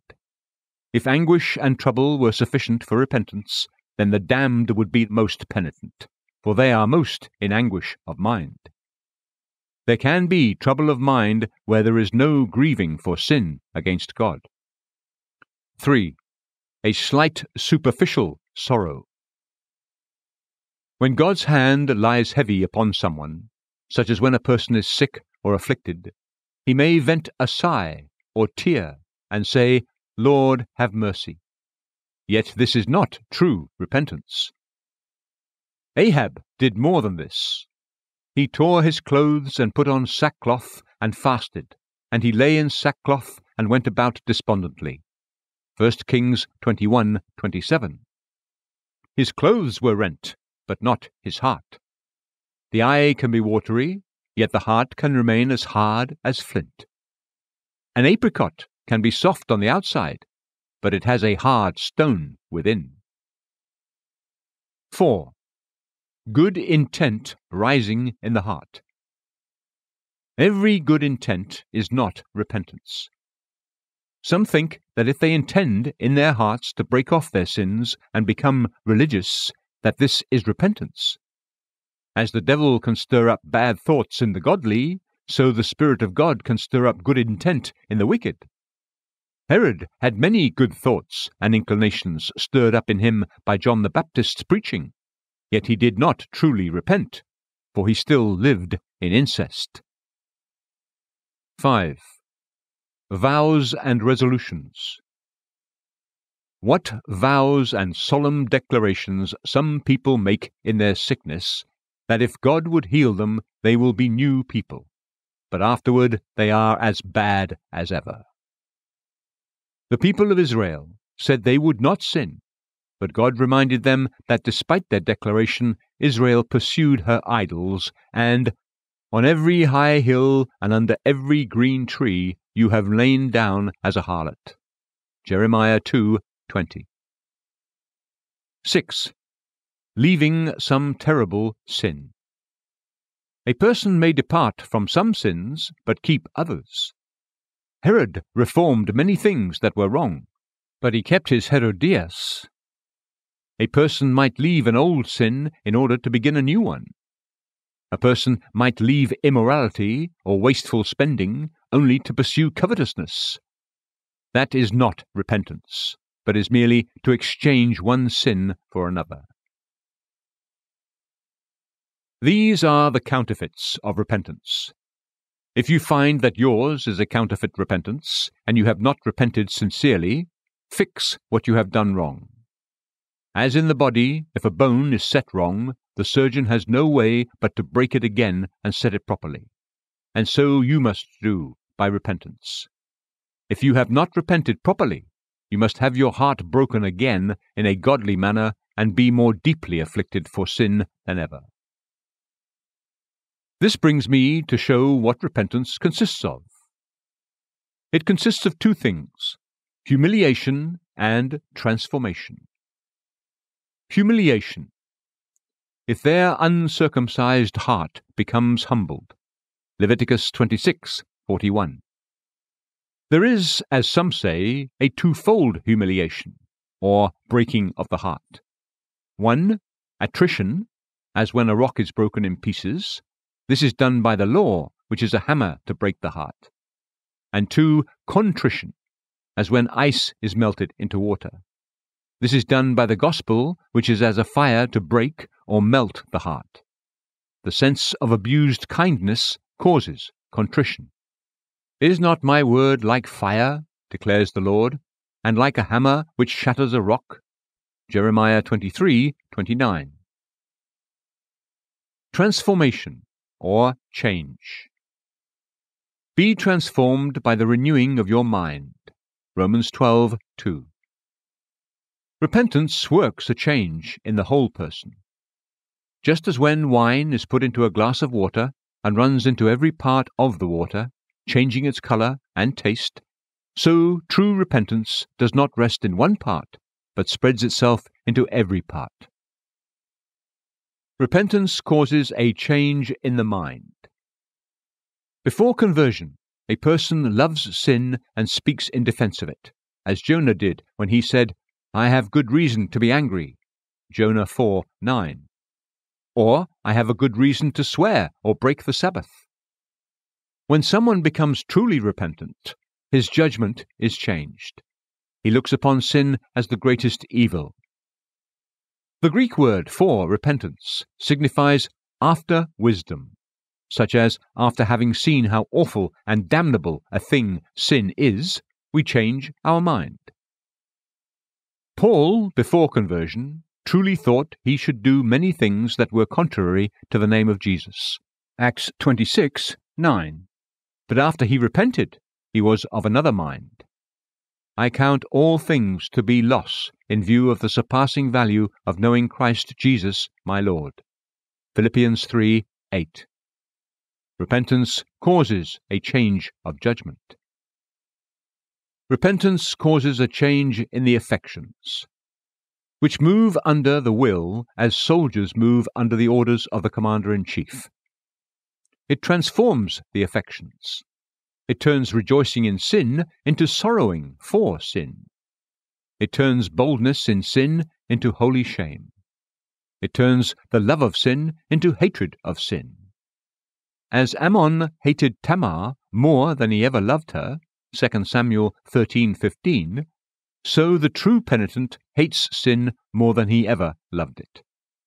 I hate every false way. Psalm 119:104. Repentance works a change in the life. Though repentance begins at the heart, it doesn't stay there, but it goes into the life. It begins at the heart. Wash your heart from evil, O Jerusalem. Jeremiah 4:14. If the spring is corrupt, no pure stream can run from it. Even though repentance begins at the heart, it doesn't stay there, but it changes the life. What a change repentance made in Paul!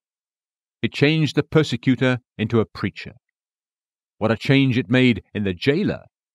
He took Paul and Silas, washed their stripes, and set food before them.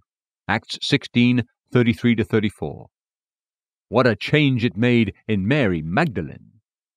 She who before kissed her lovers with immoral embraces, kissed Christ's feet. She who used to curl her hair and dress it with costly jewels, made it a towel to wipe Christ's feet. Her eyes that used to sparkle with lust and with impure glances to entice her lovers, became fountains of tears to wash her Saviour's feet.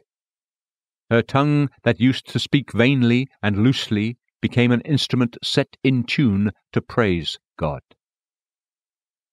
This change of life has two things in it. 1. This change of life involves breaking off the sin. Break away now from your sins by doing righteousness. Daniel 4:27. This breaking away from sin must have three qualifications. Breaking away from sin must be universal. You must break away from all sin. One disease can kill as well as many. Holding on to one sin can damn a person as well as holding on to many sins. The real penitent breaks off secret, gainful, habitual sins. He takes the sacrificing knife of mortification and death to self and runs it through the heart of his dearest lusts. Breaking away from sin must be sincere. It must not be done out of fear, but upon spiritual grounds, as from abhorrence and disgust toward sin and a principle of love to God. If sin didn't have such evil effects, a true penitent would forsake it anyway, out of love to God. The best way to separate things that are frozen is by fire. When sin and the heart are frozen together, the best way to separate them is by the fire of love. Will I sin against the gracious Father and abuse that love that pardons me? And breaking away from sin must be perpetual. You must break away from sin so as to never have anything to do with sin any more. What more have I to do with idols? Hosea 14:8. Repentance is a spiritual divorce that must last until death. 2.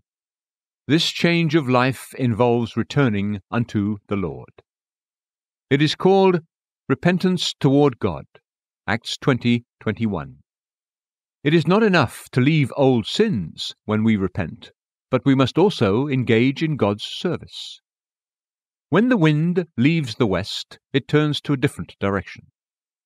The repenting prodigal not only left his harlots, but he also arose and went to his father. Luke 15:18. In true repentance, the heart points directly to God, just as the needle points to the North Pole.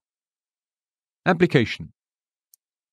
Let us all take upon ourselves this great work of repentance. Let us repent sincerely and quickly. Let us repent of all our sins.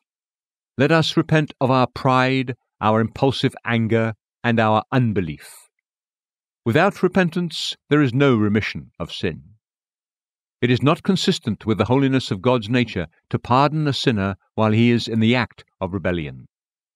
Do not meet God with weapons, but with tears in your eyes. To stir you up to a melting, repentant state of mind and heart, I offer some advice. Consider what there is in sin that would cause you to continue in the practice of it. It is the accursed thing, Joshua 7:11. It is the spirit of evil. It defiles the soul's glory. It is like a stain to beauty. It is compared to a plague and an affliction, 1 Kings 8:38. Nothing so much changes one's glory into shame as sin. Without repentance, sin leads to final damnation. The moment of sin passes, but the guilt remains.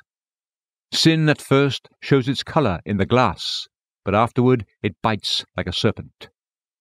Those locusts in Revelation 9:7-10 are an emblem of sin.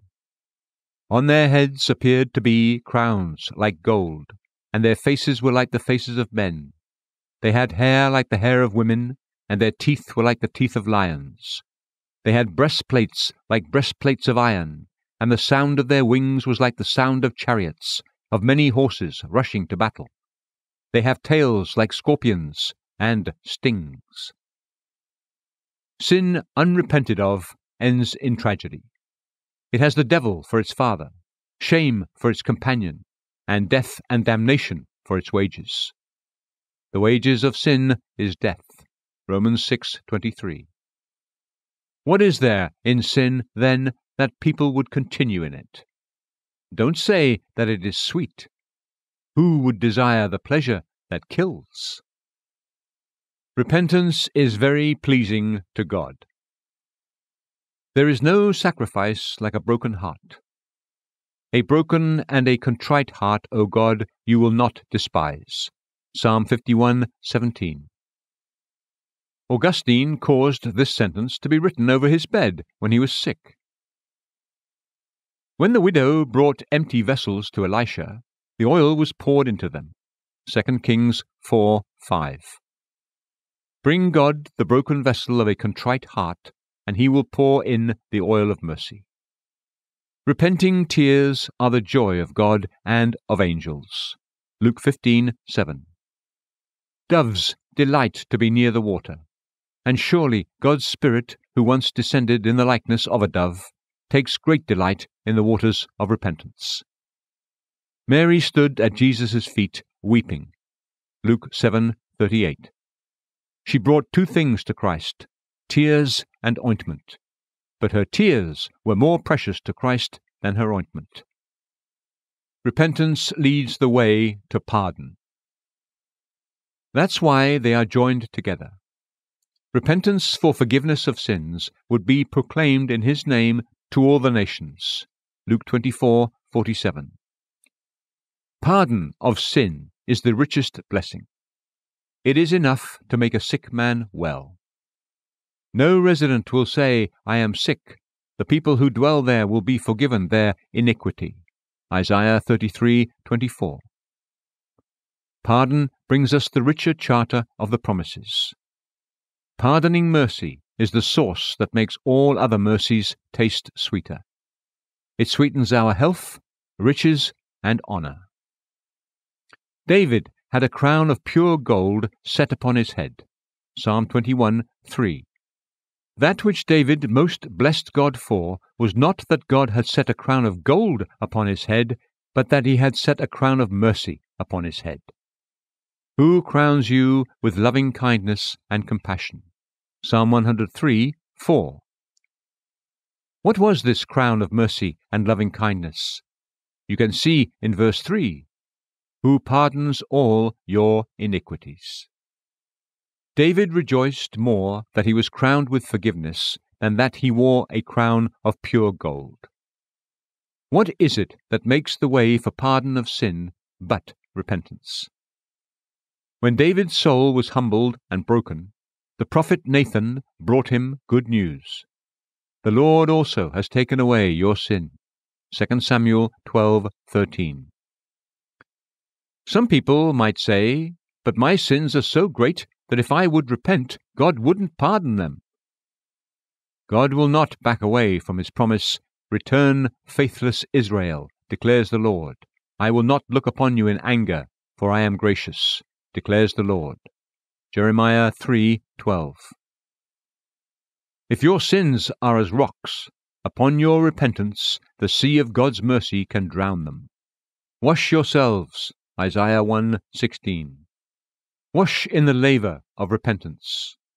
Come now and let us reason together, says the Lord. Though your sins are as scarlet, they will be as white as snow. Though they are red like crimson, they will be like wool. Isaiah 1:18. Manasseh was a crimson sinner, but when he humbled himself greatly, the golden scepter of mercy was held forth. When his head was a fountain to weep for sin, Christ's side was a fountain to wash away sin. It is not the magnitude of sin that destroys, but lack of repentance. The Jews, who had a hand in crucifying Christ, learned that, upon their repentance, the blood they had shed was a sovereign balm to heal them. When the prodigal came home to his father, he had the robe and the ring placed upon him, and his father kissed him. Luke 15:20-22. If you leave your sins, God will become a friend to you. All that is in God will be yours. His power will be yours to help you. His wisdom will be yours to counsel you. His Spirit will be yours to sanctify you. His promises will be yours to comfort you. His angels will be yours to guard you. His mercy will be yours to save you. There is much sweetness in tears of repentance. The soul is never more enlarged and more inwardly delighted than when it can warmly melt for sin. Weeping days are festival days. The Hebrew word for repent signifies to take comfort. Your grief will be turned into joy. John 16:20. Christ turns the water of tears into wine. David, who was the great mourner in Israel, was also the sweet singer. 2 Samuel 23:1. The joy that a true penitent finds is a foretaste of the joy of paradise. The wicked man's joy turns to sadness, but the penitent's sadness turns to joy.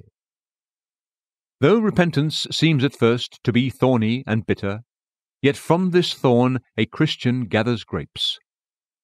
These are all considerations that should open a vein of godly sorrow in our souls so that we can both weep for sin and turn from it.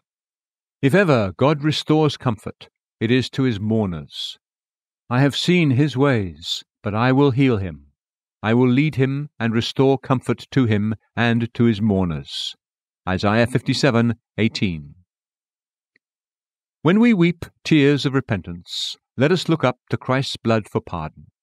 Say, Lord, wash my tears in your blood. We drop sin with our tears, and we need Christ's blood to wash them. This repentance must not be for a few days only, like mourning for a friend, which is soon over, but our repentance must be the work of our lives. Godly sorrow must not be stopped until death. After sin is pardoned, we must still repent when we fall to sin again. Some people shed a few tears for sin, and when, like the widow's oil, they have continued a while, they cease. Many people wipe off the ointment of repentance if it begins to sting a little, but it must remain on, and repentance for sins must not be plucked off until death. Then, as with all other tears, these tears of godly sorrow will be wiped away. What can we do to obtain a repentant frame of heart? Seek God for it. It is his promise to give a heart of flesh, Ezekiel 36:26, and to pour on us a spirit of mourning, Zechariah 10. Seek God's Holy Spirit. He causes his wind to blow and the waters to flow. Psalm 147:18. When the wind of God's Spirit blows upon us, then the waters of repentant tears will flow from us. The Word of God. The third way to escape the wrath and curse of God, and to obtain the benefit of redemption by Christ, is by the diligent use of ordinances, in particular the Word, sacraments, and prayer. I begin with the best of these ordinances, the Word of God, which also performs its work in you who believe. 1 Thessalonians 2:13. What is meant by the Word performing its work in you who believe? The Word of God is said to work effectually in us when it has the good effect upon us for which it was appointed by God, when it works a powerful illumination and thorough reformation, to open their eyes so that they may turn from darkness to light and from the dominion of Satan to God. Acts 26:18. The opening of their eyes denotes illumination, and turning them from Satan to God denotes reformation. How is the Word of God to be read and heard so that it can become effectual to salvation? This question consists of two branches. 1. How can the Word be read effectually? And 2. How can we hear the Word so that it will be effectual and saving to our souls? How can the Word be read effectually? 1. Let us have a reverential regard of every part of Scripture. They are more desirable than gold. Psalm 19:10. Value the book of God above all other books. It is a golden epistle, written by the Holy Spirit and sent to us from heaven. More specifically, to raise our respect for the Word of God, the Scriptures are a spiritual mirror by which we dress our souls. It shows us more than we can see by the light of natural conscience. This may reveal heinous sins, but the mirror of the Word also shows us sins of the heart, vain thoughts, unbelief, and much more. It not only shows us our spots, but it washes them away. The Scripture is an armory from which we can get spiritual artillery to fight against Satan. When our Saviour was tempted by the devil, he used armor and weapons from Scripture. It is written, Matthew 4:4-7. The Holy Scripture is a panacea, or universal medicine, for the soul. It gives a recipe to cure deadness of heart, Psalm 119:50, pride, 1 Peter 5:5, and unbelief, John 3:36. It is a garden of remedies from which we can gather a herb or an antidote to expel the poison of sin. The leaves of Scripture, like the leaves of the tree of life, are for the healing of the nations. Revelation 22:2. Should this not cause a reverential admiration and respect for the Word? 2. If we desire the written Word to be effectual to our souls, let us read it with intenseness of mind. Search the Scriptures. John 5:39. The Greek word signifies to search as for a vein of silver. The Bereans examined and searched the Scriptures daily to see if what they were being taught was what the Bible really said. Acts 17:11. The word meaning examined or searched, used in that verse, signifies to make a meticulous and critical search. Apollo was mighty in the Scriptures. Acts 18:24. Some rush through or skim a chapter in haste, and they get no good out of it.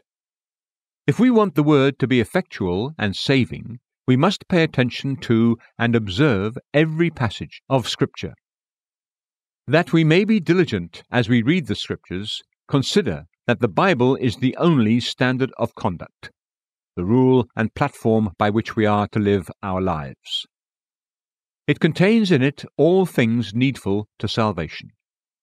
It informs us what duties we are to do and what sins we are to avoid. Psalm 19, 7-9. God gave Moses a pattern of how he wanted the tabernacle to be made, and Moses was to go exactly according to the pattern. Exodus 25, 9. The Word of God is the pattern that God has given us, in writing, for how we are to live our lives. How careful, therefore, should we be in pursuing and looking over this pattern? As the written word is our pattern, so it will be our judge. The word I spoke is what will judge him at the last day. John 12:48. We read of the opening of the books. I saw the dead, the great and the small, standing before the throne, and books were opened. And another book was opened, which is the book of life, and the dead were judged from the things which were written in the books, according to their deeds.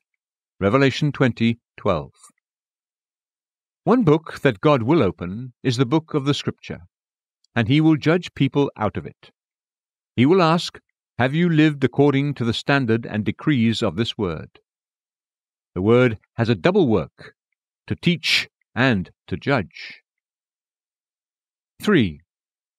If we want the written word to be effectual to our souls, we must bring faith to the reading of it.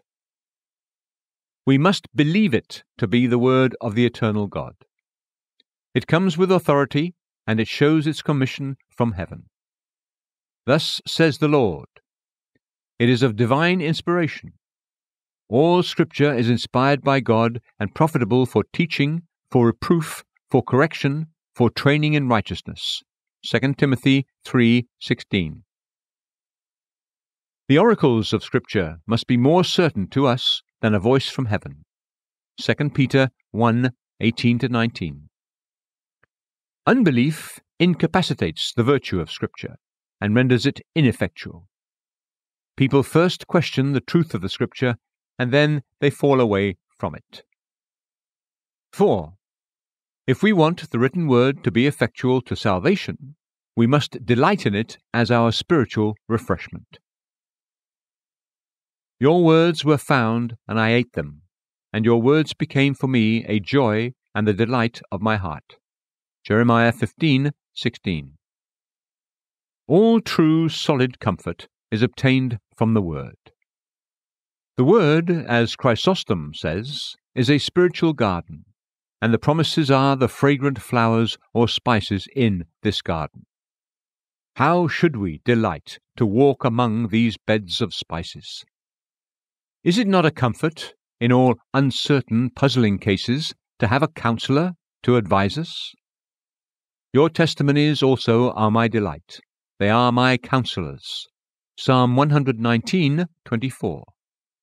Is it not a comfort to find our evidences for heaven? And where should we find them except in the Word of God? 1 Thessalonians 1:4-5. The Bible is a sovereign medicine or comfort in an hour of distress. This is my comfort in my affliction, that your word has revived me. Psalm 119:50. It can turn all our water into wine. We should take great delight in the word. Only those who come to the word with delight go from it with success. 5. If we desire the Scripture to be effectual and saving, we must be sure, after we have read the word, to hide it in our hearts. Your word I have treasured in my heart, that I may not sin against you. Psalm 119:11. The word, locked up in the heart, is a preservative against sin. Why did David hide the word in his heart? That I may not sin against you. Just as one would carry medicine with him when he comes near an infected place, so David carried the word in his heart as a sacred remedy to preserve him from the infection of sin. When the sap is hidden in the root, it makes the branches fruitful. When the seed is hidden in the ground, the corn springs up. When the word is hidden in the heart, it brings forth good fruit. 6. If we desire the written word of God to be effectual in our lives, let us labor not only to have its light in our heads, but its power in our hearts. Let us endeavor to have it written out, and then written a second time in our hearts. The law of his God is in his heart. Psalm 37:31. The word says, "Clothe yourselves with humility." 1 Peter 5:5. Let us be low and humble in our own eyes. The word calls for holiness. Let us labor to partake of the divine nature and to have something conceived in us that is of the Holy Spirit. 2 Peter 1:4. When the word is copied out into our hearts like this, and we are changed into its likeness, it is made effectual to us, and becomes to us a savour of life. 7. When we read the Holy Scriptures, let us look up to God for a blessing. Let us beg the Spirit of wisdom and revelation, that we may see the deep things of God. 1 Corinthians 2:10.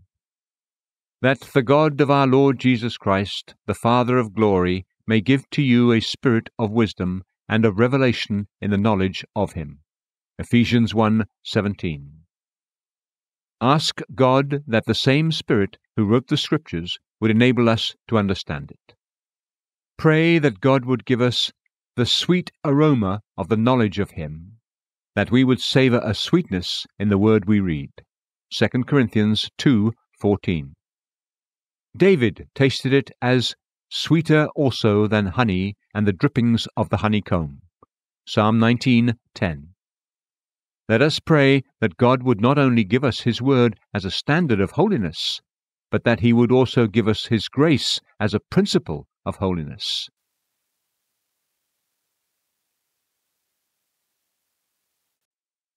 The way of salvation continued. How can we hear the word so that it will be effectual and saving to our souls? 1. Give much attention to the word preached. Let nothing pass without taking special notice of it. All the people were hanging on to every word he said. Luke 19:48.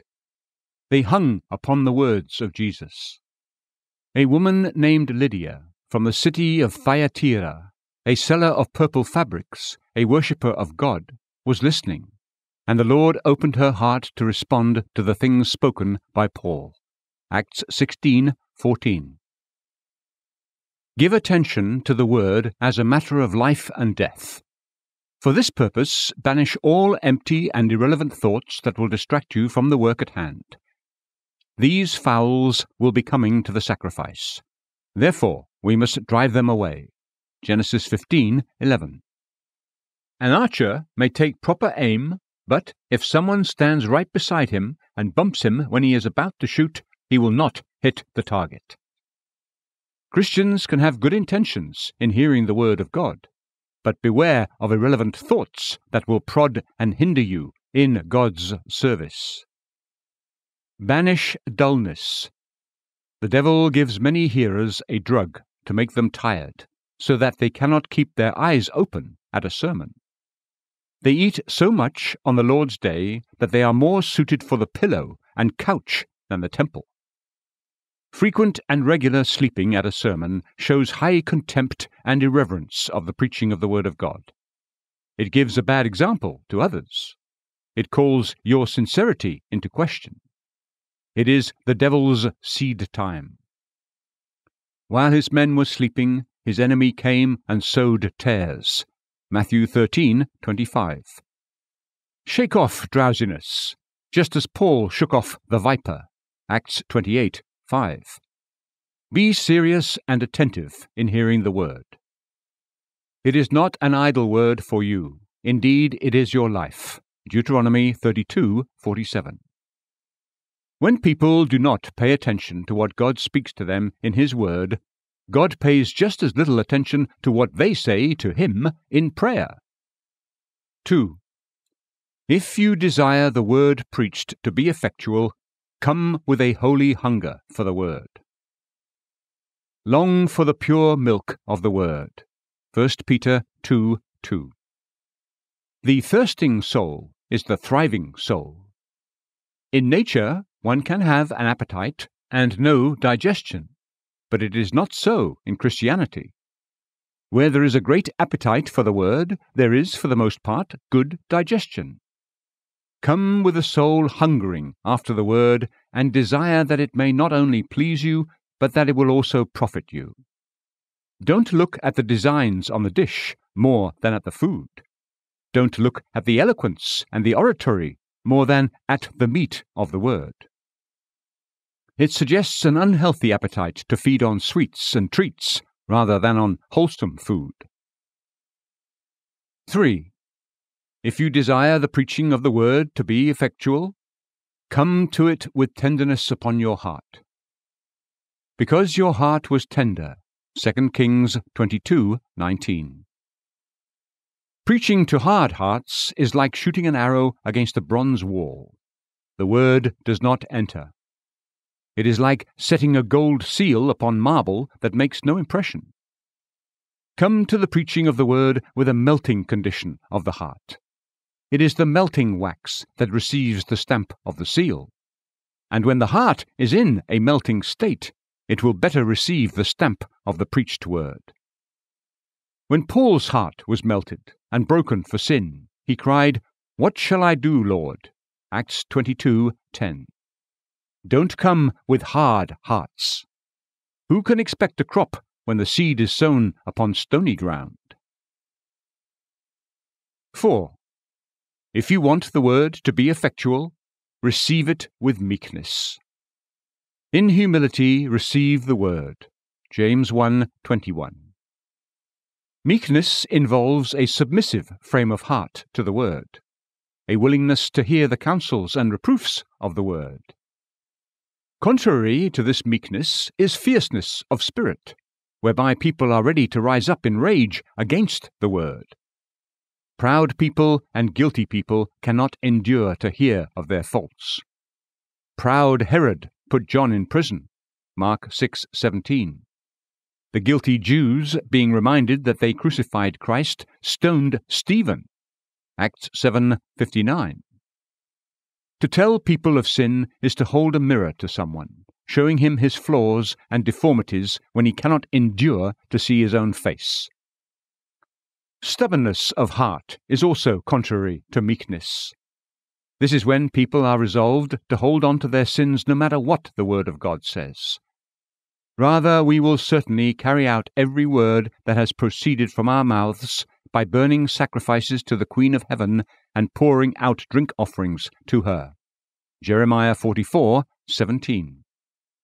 Take heed of this. If you desire the word of God to be preached effectually, lay aside fierceness and stubbornness, and receive the word with meekness. By meekness, the word preached comes to be grafted. As a good branch that is grafted in a bad stem changes the nature of the fruit and makes it taste sweet, so when the word is grafted into the soul, it sanctifies it and causes it to bring forth the sweet fruit of righteousness. 5. Mingle the preaching of the word with faith. The word they heard did not profit them, because it was not united by faith in those who heard. Hebrews 4:2. If you leave out the main ingredient in a medicine, it hinders its effectiveness. Do not leave out the ingredient of faith. Believe the word, and so believe it as to apply it. When you hear Christ preached, apply him to yourselves. This is to put on the Lord Jesus. Put on the Lord Jesus Christ, and make no provision for the flesh in regard to its lusts. Romans 13:14. When you hear a promise spoken, apply it. This is to sip the promise, the nectar of the flower, and turn it into honey. 6. Do not only be attentive while hearing the preaching of the word, but also be retentive after hearing. For this reason, we must pay much closer attention to what we have heard, so that we do not drift away from it, lest we should let it run out as water out of a sieve. Hebrews 2:1. If the ground does not retain the seed sown into it, there can't be a good crop. Some people have memories like leaking vessels. The sermons they hear are soon gone, and no good is done in their hearts and lives. If food does not stay and digest in the stomach, it will not nourish. Satan labors to steal the word out of the mind. When they hear, immediately Satan comes and takes away the word which has been sown in them. Mark 4:15. Our memories should be like the chest of the ark, where the law was kept. 7. Reduce your hearing to practice. Live on the sermons you hear. I hope for your salvation, O Lord, and do your commandments. Psalm 119, 166. Rachel was not content that she was beautiful, but her desire was to be fruitful. What is a knowing head without a fruitful heart? Filled with the fruit of righteousness. Philippians 1:11. It is obedience that crowns hearing. The type of hearing that does not reform the life will never save the soul. 8. Earnestly ask God to accompany His word with His presence and blessing. The Holy Spirit must make it all effectual. Pastors can prescribe the remedy, but it is God's Spirit who must make it work. Augustine said, "He who converts souls has his pulpit in heaven." While Peter was still speaking these words, the Holy Spirit fell upon all those who are listening to the message. Acts 10:44. It is said that the chemist can draw oil out of iron. God's Spirit can produce grace in the most strong-willed heart. 9. If you desire to have the word work effectually to your salvation, make it familiar to you. Discuss what you have heard after you get home. Let my tongue sing of your word. Psalm 119, 172. One reason why some people don't get more good from what they hear is that they never speak to anyone else about what they have heard, as if sermons were such secrets that they must not be spoken of again, or as if it were a shame to speak about matters of salvation. Then those who feared the Lord spoke to one another, and the Lord gave attention and heard it, and a book of remembrance was written before Him for those who fear the Lord and who esteem His name. Malachi 3:16. Application 1. As you care for your soul, be careful that the word does not become powerless to you. There are some to whom the word preached is unproductive. This includes those who condemn the word. Instead of judging themselves, they judge the word. Those who live in contradiction to the word. This is a rebellious people, false sons, sons who refuse to listen to the instruction of the Lord. Isaiah 30:9. Those who are more hardened by the word. They made their hearts like flint, so that they could not hear the law and the words which the Lord of hosts had sent by His Spirit through the former prophets. Zechariah 7:12. When people harden their hearts willfully, God hardens them judicially. Render the hearts of this people insensitive, their ears dull, and their eyes dim. Isaiah 6:10. The word of God is unproductive in these people. Would it not be sad if a person's food did not nourish him, but instead turned to poison? Be careful that the word preached is not profitless and to no purpose in you. Application 2. Consider 3 things. 1. If the word of God does us no good, there is no other way by which we can be saved. This is God's institution, and the main instrument that He uses to convert souls. If they do not listen to Moses and the prophets, they will not be persuaded even if someone rises from the dead. Luke 16:31. If the word of God preached to you does not persuade you, then you would not be convinced even if an angel would come to you out of heaven and preach about the excellency of the glorified state and the joys of heaven, and would do so in the most moving manner. If a condemned spirit would come from hell and preach to you in flames, telling you what a dreadful place hell is, shouting out the torments of the damned, it might make you tremble, but it would not convert you, if the preaching of the word will not do it. 2. The devil is pleased when you come to the word of God without being changed by God. He doesn't care if you hear the word preached often, as long as it does you no good. He's not an enemy to hearing, but to benefiting. Even if the minister holds out the truth of the Scriptures to you, the devil does not care, as long as you don't drink the sincere milk of the word. The devil doesn't care how many sermon pills you take, as long as they do not work upon your conscience. And 3. If the word preached is not effectual to people's conversion, it will be effectual to their condemnation. The word will be effectual one way or the other. If it doesn't make your hearts better, it will make your chains heavier. We feel sorry for those who don't have the word of God preached, but it will be worse with those who hear it but are not sanctified by it. Dreadful is the case of those who go loaded with sermons to hell. I will conclude with the words of the author of Hebrews.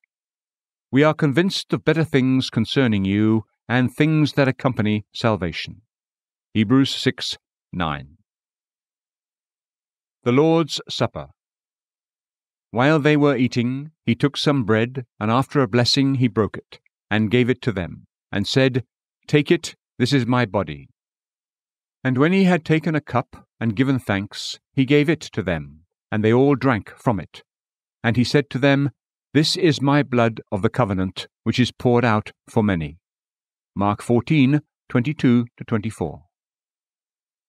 The Lord's Supper is the most spiritual and sweetest ordinance that was ever instituted. This deals specifically with the person of Christ. In prayer, we draw near to God. In the sacrament, we become one with Him. In prayer, we look up to Christ. In the sacrament, by faith, we touch Him. In the word preached, we hear Christ's voice. In the sacrament, we feed on Him. What names and titles in Scripture are given to the sacrament? It is called the Lord's table. You cannot partake of the table of the Lord and the table of demons. 1 Corinthians 10:21. The Roman Catholics call it an altar, not a table. The reason is because they turn the sacrament into a sacrifice and pretend to offer up Christ bodily in the Mass. The Bible calling it the Lord's table shows with what reverence and solemn devotion we should approach these holy mysteries. The Lord takes notice of the frame of our hearts when we come to His table. The King came in to look over the dinner guests. Matthew 22:11. We dress well when we come to the table of royalty, and when we are going to the table of the Lord, we should dress ourselves by holy meditation and heart consideration. Many people think it is enough to simply come to the sacrament, but they do not care whether or not they come according to the ordinance. 1 Chronicles 15:13. They might not have had even one serious thought beforehand regarding where they were going. They only clothed themselves by the mirror and not by the Bible. John Chrysostom calls it the dreadful table of the Lord, and so it is to those who come unworthily. The sacrament is called the Lord's Supper. This signifies that it is a spiritual feast. As often as you eat this bread and drink the cup, you proclaim the Lord's death until He comes. 1 Corinthians 11:20. It is a royal feast. God is at this feast. Christ, in both natures, God and man, is the subject of this supper. It is called a communion. Is not the bread which we break a sharing, communion, in the body of Christ? 1 Corinthians 10:16. The sacrament being called a communion shows 1. This ordinance is for believers only, because no one else can have communion with Christ in these holy mysteries. Communion is based upon union. Faith alone gives us union with Christ, and by virtue of this we have communion with Him in His body and blood. No one but the spouse communes with her husband. A stranger might drink of his cup, but she alone has his heart and communes with him in a marital manner. In the same way, strangers might drink of the cup, but only believers drink of Christ's blood and have communion with Him. 2. The sacrament being called a communion shows that it is a symbol of love, a bond of that unity and love that should be common among Christians. Since there is one bread, we who are many are one body, for we all partake of the one bread. 1 Corinthians 10:17. As many grains make one loaf of bread, so many Christians are one body. A sacrament is a love feast. The early Christians, as Justin Martyr notes, had their holy greetings at the Blessed Supper, in token of that dearness of affection that they had for each other. It is a communion, and therefore there must be love and union. The Israelites ate the Passover with bitter herbs, and we must eat the sacrament with bitter herbs of repentance, but not with bitter hearts of wrath and malice. The hearts of the communicants should be knit together with the bond of love. You brag of your faith, says Augustine, but show me your faith by your love to the saints. For as light and heat are inseparable in the sun, so faith and love are inseparably twisted together. Where there are divisions, the Lord's Supper is not properly a communion, but a disunion. What is the Lord's Supper? The Lord's Supper is a visible sermon wherein Christ crucified is set before us. It is a sacrament of the New Testament wherein our communion with Christ is signified and sealed up to us by receiving the holy elements of bread and wine. It is a divinely instituted sacrament wherein Christ's death is showed forth by giving and receiving bread and wine, and wherein the worthy receivers by faith are made partakers of His body and blood and of all the benefits flowing from thence. For further explanation of the nature of the Lord's Supper, I will refer to its beginnings. While they were eating, Jesus took some bread, and after a blessing He broke it and gave it to the disciples, and said, "Take, eat, this is my body." And when He had taken a cup and given thanks, He gave it to them, saying, "Drink from it, all of you." Matthew 26:26-27. Jesus took bread. Here is the master of the feast, or the institutor of the sacrament. The Lord Jesus took bread. The only one suited to institute a sacrament is the one who is able to give virtue and blessing to it. He took bread. His taking the bread was one part of consecrating the elements and setting them apart for a holy use. As Christ consecrated the elements, so we must labor to have our hearts consecrated before we receive these holy mysteries in the Lord's Supper. How unfitting it is to see anyone come to these holy elements with hearts full of pride, covetousness, or envy. These people receive the devil in the dipped morsel along with Judas, John 13:26, and are no better than those who crucified the Lord of glory. He blessed it. This is another part of the consecration of the element. Christ blessed it. He blesses, and it will be blessed. He looked up to heaven for a benediction upon this newly established ordinance. He broke it. The broken bread and the poured out wine signify to us the agony and shame of Christ's sufferings, the rending of Christ's body on the cross, and the outpouring of blood that poured from his blessed side. He gave it to them. Christ's giving the bread signifies that he gave himself and all his benefits to us freely. Though he was sold, yet he was given. Judas sold Christ, but Christ gave himself to us. He gave it to them. That is, he gave it to the disciples. This is bread for the children. Jesus does not cast these pearls before swine. Matthew 7:6. Whether Judas was present at the supper is a topic of some debate. I incline to think he was not, for Christ said to the disciples, "This cup which is poured out for you is the new covenant in my blood." Luke 22:20. He knew that his blood was never shed effectually and intentionally for Judas. In eating the Passover, he gave Judas a morsel which was a bit of unleavened bread dipped in a sauce made with bitter herbs. Judas, having received the morsel, went out immediately. John 13:30. Suppose Judas was there. He would have received the elements, but not the blessing.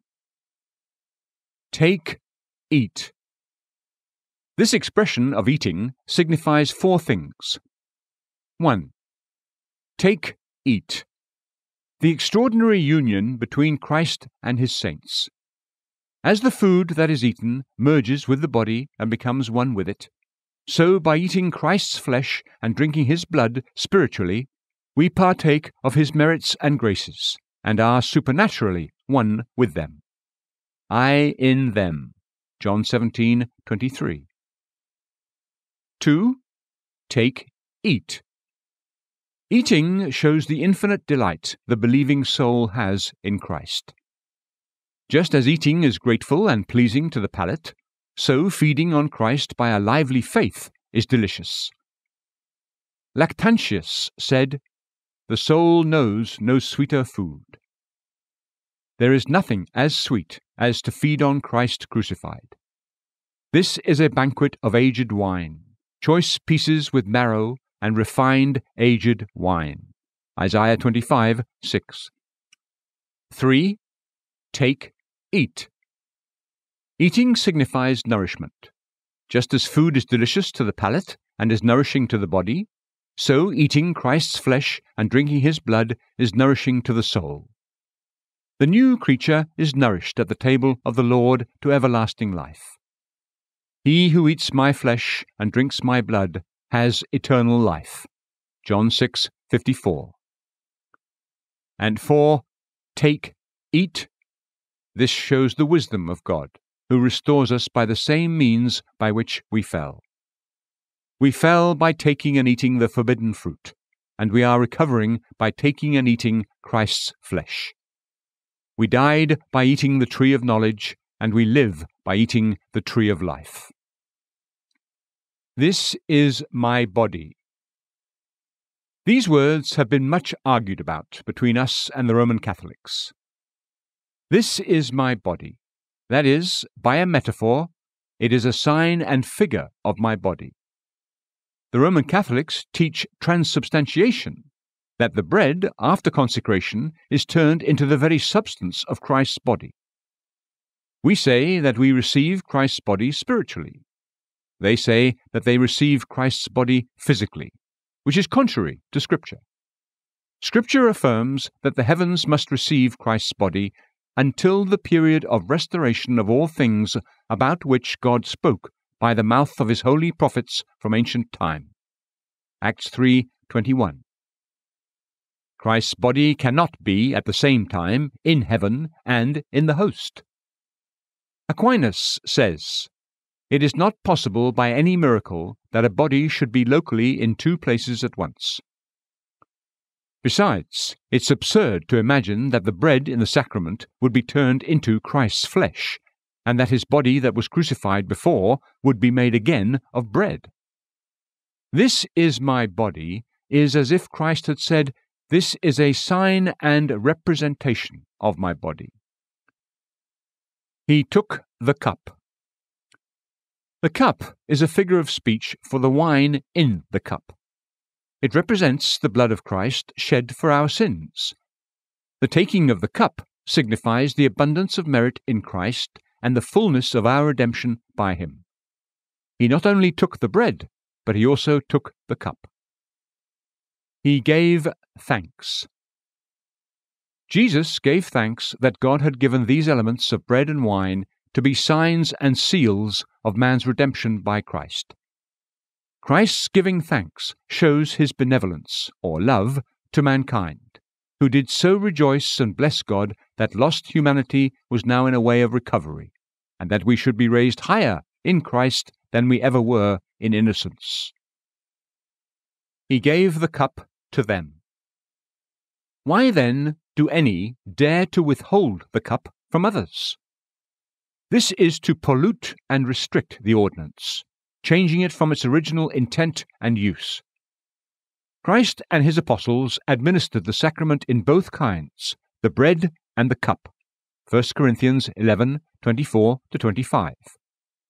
The cup was received in the ancient church for the space of 1400 years, as is confessed by 2 Roman Catholic councils. Christ says specifically, "Drink from it, all of you," Matthew 26:27, as foreseeing the sacrilegious irreverence of the Church of Rome in keeping back the cup from the people. The Roman Catholic Council of Constance speaks plainly but presumptuously that although Christ instituted and administered the sacrament in both kinds, the bread and the wine, yet the authority of the holy canons and the customs of the Mother Church think good to deny the cup to the laity. Thus, as the Roman Catholic priests make Christ only half a Saviour, so they administer to the people only half a sacrament. The sacrament is Christ's last will and testament. "This is my blood of the covenant," Matthew 26:28. To change or take away anything from a person's will and testament is a great wrong. How much more evil is it to alter and mangle Christ's last will and testament? It certainly is a great insult to Christ. What are the purposes of the Lord's Supper? It is an ordinance appointed to confirm our faith. Unless you people see signs and wonders, you simply will not believe. John 4:48. Christ sets the elements before us so that by these signs our faith may be strengthened. As faith comes by hearing, so faith is confirmed by seeing Christ crucified. The sacrament is not only a symbol to represent Christ, but it is a seal to confirm our interest in him. The purpose of the sacrament is to continue to remember Christ's death. Do this in remembrance of me. 1 Corinthians 11:25. If a friend gives us a ring at his death, we wear it to continue to remember our friend.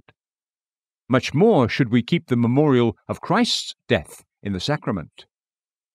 His death lays a foundation for all the magnificent blessings that we receive from him. The covenant of grace was agreed on in heaven, but sealed upon the cross. Christ has sealed all the articles of peace in his blood. Remission of sin flows from Christ's death. This is my blood of the covenant, which is poured out for many for forgiveness of sins. Matthew 26:28. Consecration, or making us holy, is the fruit of Christ's death. How much more will the blood of Christ, who, through the eternal Spirit, offered himself without blemish to God, cleanse your conscience from dead works to serve the living God? Hebrews 9:14. Christ's intercession is made available to us by virtue of his death. He could not have been acknowledged as an advocate if he had not been first a sacrifice. Our entering into heaven is the fruit of his blood. We have confidence to enter the holy place by the blood of Jesus. Hebrews 10:19. He could not have prepared mansions for us if he had not first purchased them by his death. We have much cause to commemorate his death in the sacrament. In what manner are we to remember the Lord's death in the sacrament? The sacrament of the Lord's Supper is not just a historical remembrance of Christ's suffering and death. Judas remembered his death and betrayed him. Pilate remembered his death and crucified him. Our remembering his death in the sacrament must be a mournful as well as a joyful remembrance. A mournful remembrance. We should not be able to look on Christ crucified with dry eyes. They will look on me whom they have pierced, and they will mourn for him as one mourns for an only son, and they will weep bitterly over him, like the bitter weeping over a firstborn. Zechariah 12:10. O Christian, when you look on Christ in the sacrament, remember how often you have crucified him. The Jews only did it once, but you have done so often. Every profanity is a nail with which you pierce his hands. Every unjust, sinful action is a spear with which you wound his heart. Oh, remember Christ with sorrow. To think you would make his wounds bleed again. A joyful remembrance. Abraham rejoiced to see my day. John 8:56. When a Christian sees a sacrament day approaching, he should rejoice. This ordinance of the supper is a pledge of heaven. It is the mirror in which we see him whom our souls love. It is the chariot by which we are carried up to Christ. When Jacob saw the wagons and the chariots that were to carry him to his son Joseph, his spirit revived. Genesis 45:27. God has appointed the sacrament on purpose to cheer and revive a sad heart. When we look on our sins, we have reason to mourn. But when we see Christ's blood shed for our sins, we rejoice. In the sacrament, our needs are supplied and our strength is renewed. We meet there with Christ, and does not this call for joy? A woman who has been long kept away from the company of her husband is glad of his presence. At the sacrament, the believing spouse meets with Christ. He says to her, "All I have is yours. My love is yours to comfort you. My mercy is yours to save you." How can we participate in the sacrament and think about the shed blood of Christ and not rejoice? Christ's blood is the key that opens heaven. Without it, we would have all been shut out. The purpose of the sacrament is to work in us an endearing love for Christ. When Christ bleeds for us, we can well say, "Behold how he loved us." John 11:36. Who can see Christ die and not be lovesick? It is a heart of stone that Christ's love will not melt. The purpose of the sacrament is to subdue corruption. To see Christ crucified for us is a means to crucify sin in us. His death, like the water of jealousy, makes the thigh of sin to rot. Numbers 5:27. How can a wife endure to see the knife that was used to kill her husband? How can we endure those sins that made Christ veil his glory and shed his blood? When the people of Rome saw Caesar's bloody robe, they were incensed against those who slew him.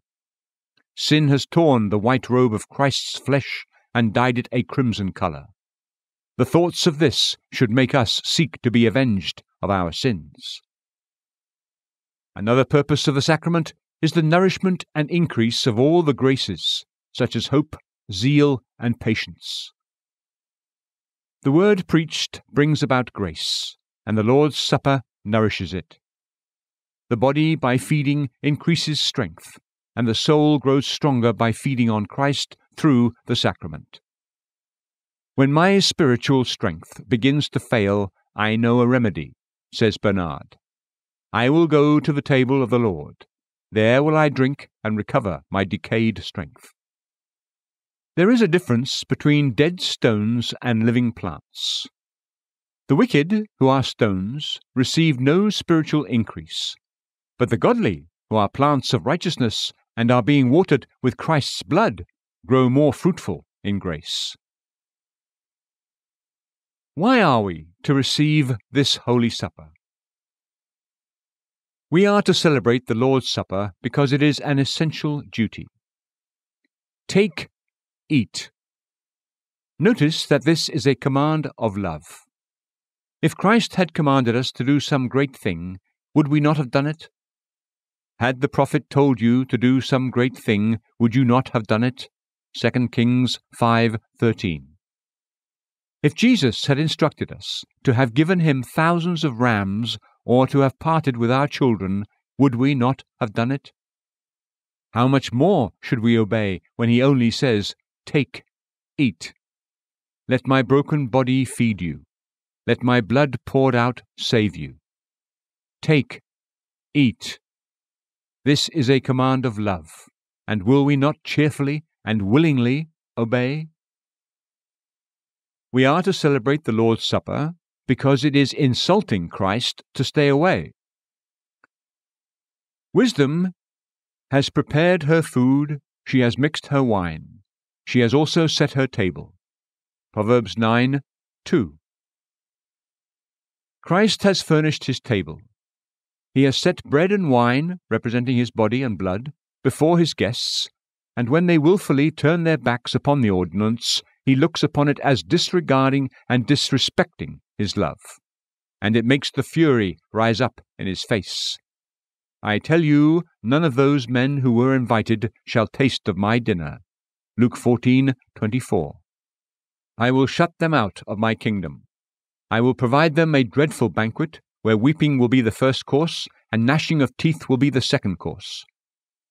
The Son of Man will send forth his angels, and they will gather out of his kingdom all stumbling blocks, and those who commit lawlessness, and will throw them into the furnace of fire. In that place there will be weeping and gnashing of teeth. Matthew 13:41-42. Should the Lord's Supper be administered often? Yes, as often as you eat this bread. 1 Corinthians 11:26. The ordinance is not to be celebrated once a year, or only once in our lives, but often. A Christian's own necessities should cause him to come here often. His corruptions are strong, and therefore he needs to come here often for an antidote to expel the poison of sin. His graces are weak. Grace is like a lamp that is apt to go out if it is not often fed with oil. Wake up and strengthen the things that remain, which were about to die. Revelation 3:2. How greatly, then, do those who only very seldom come to this ordinance sin against God? Can they thrive who for a long time abstain from food? There are some who never partake of the Lord's Supper, and this is a great contempt offered to Christ's ordinance. They indirectly say, "Let Christ keep his feast to himself." How contradictory man is! He will eat when he should not, and he will not eat when he should.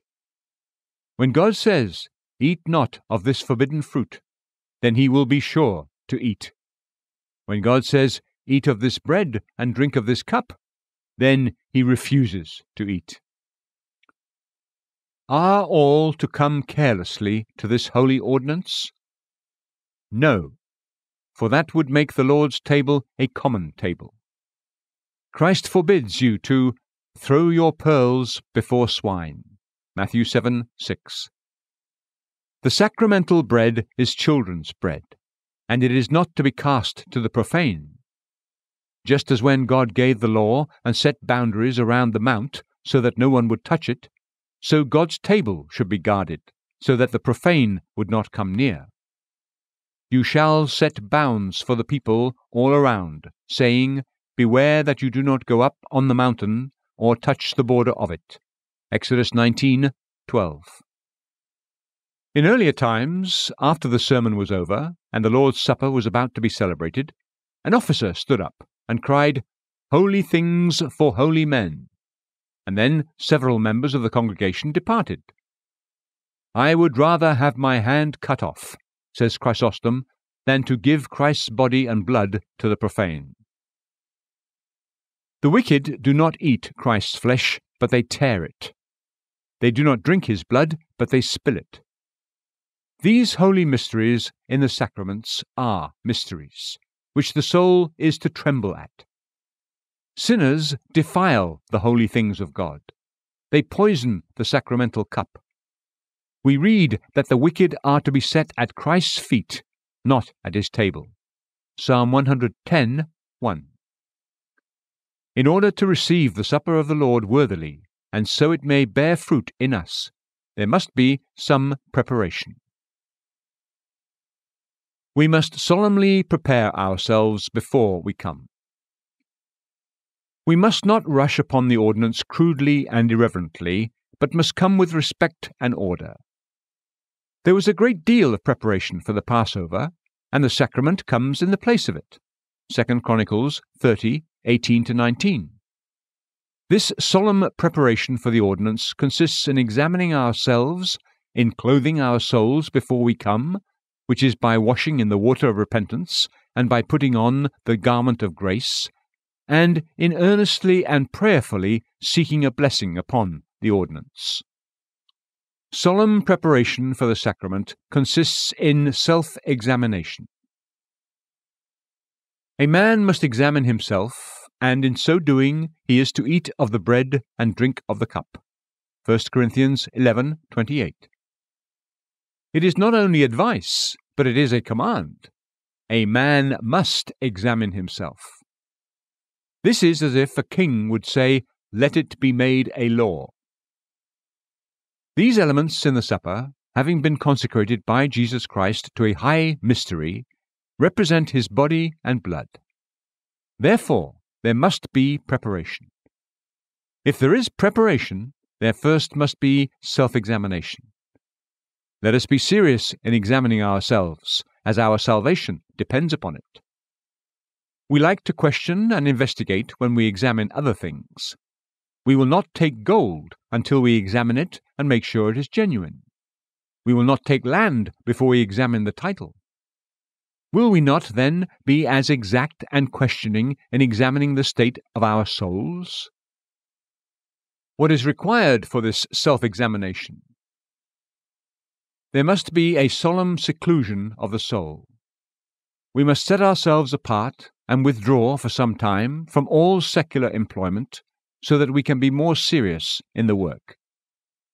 You don't examine your financial statements in a crowd of people, and we cannot examine ourselves when we are in a crowd of worldly business. We read that a man who was on a journey could not come to the Passover because his mind was full of secular cares, and his thoughts were taken up about his journey. Numbers 9:13. When we are upon the work of self-examination, we do not need to be in a hurry or to have any distracting thoughts, but we should get alone in a quiet, solitary place so that we can be more focused upon the work. What is self-examination? Self-examination is the setting up of a court of conscience and keeping a record there, so that by strict scrutiny a person can see how matters stand between God and his soul. It is a spiritual inquisition, a heart anatomy, whereby someone looks at his heart in pieces as with a watch and sees what is defective therein. It is a dialogue with oneself. I will meditate with my heart. Psalm 77:6. David called himself to account and interrogated his own heart. Self-examination is a critical inquiry or search. As the woman in the parable lit a candle and searched for her lost coin, so the conscience is the candle of the Lord. Luke 15:8. Use this candle to search for what you can find worked in you by the Holy Spirit. What is the standard by which we are to examine ourselves? The standard by which we must examine ourselves is the Holy Bible. We mustn't make the standard to judge ourselves our own reasoning or the good opinions that others might have of us. As the goldsmith brings his gold to the touchstone to test the gold's purity, So we must bring our hearts to a Scripture touchstone. To the law and to the testimony. Isaiah 8:20. What does the Word of God say? Are we cut off from sin? Are we renewed by the Spirit? Let the Word decide whether we are suitable communicants or not. We judge colours by the light of the sun, and so we must judge the state of our souls by the sunlight of Scripture. What are the main reasons for self-examination before we approach the Lord's Supper? Self-examination is a duty imposed. A man must examine himself. 1 Corinthians 11:28. The Passover was not to be eaten raw. Exodus 12:9. To come to such an ordinance casually, without examination, is to come in an improper manner, and is like eating the Passover raw. Self-examination is not only a duty imposed, but it is a duty opposed. There is nothing to which the heart is naturally more opposed than self-examination. We can know that a duty is good if the heart opposes it. Why does the heart so oppose it? Because it crosses the tide of corrupt nature and is contrary to flesh and blood. The heart is guilty, and does a guilty person love to be examined? The heart opposes it. Therefore, examine yourselves, for that duty is good that the heart opposes. Self-examination is a needful work. Without it, a person can never tell how he's doing, and whether he has grace or not. This makes things very uncomfortable for the person. He doesn't know if he would suddenly die, what will become of him, to what coast he will sail, whether to hell or to heaven.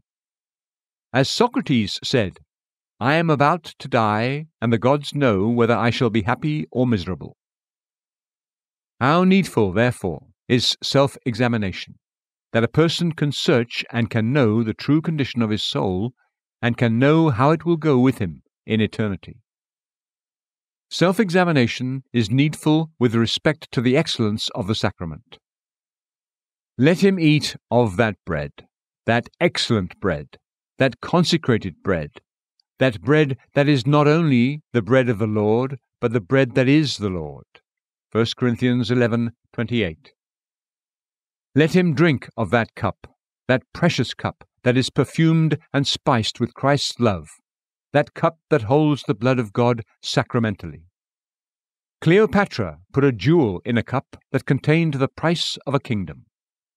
This sacred cup that we are to drink of, enriched with the blood of God, is above the price of a kingdom. It is worth more than heaven. Therefore, coming to such a royal feast and having a whole Christ, both his divine and human nature, to feed on, how much we should examine ourselves beforehand, so that we will be suitable guests for such a magnificent banquet. Self-examination is needful because God will examine us. That was a sad question. Friend, how did you come in here without wedding clothes? Matthew 22:12. People are reluctant to ask themselves the questions. O my soul, are you a suitable guest for the Lord's table? Are there not some sins you have to mourn over? Are there not some indications that you are prepared for heaven that you must demonstrate? When people will not ask themselves these questions, then God will ask them, how did you get in here to my table unprepared? How did you get in here with an unbelieving or profane heart? Such questions will cause a heart to tremble. God will examine a person as the chief captain wanted to examine Paul, with scourging. Acts 22:24. It is true that the best saint, if God would weigh him on the scales of justice, would be found deficient.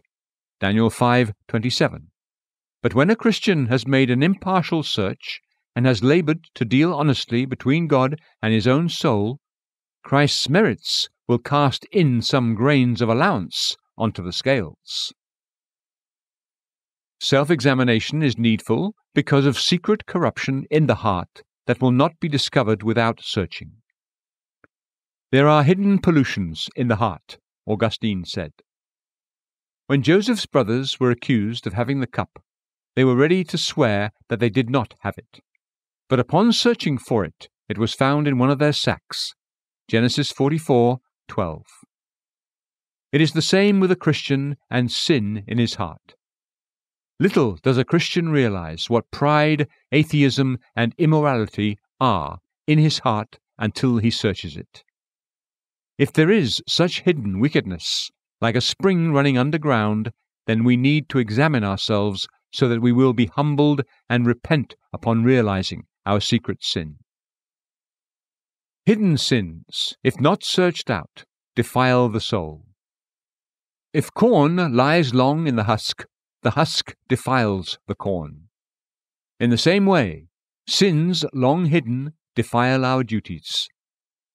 It is therefore necessary, before we come to the Holy Supper, that we search out these hidden sins, just as Israel searched for leaven before they came to the Passover.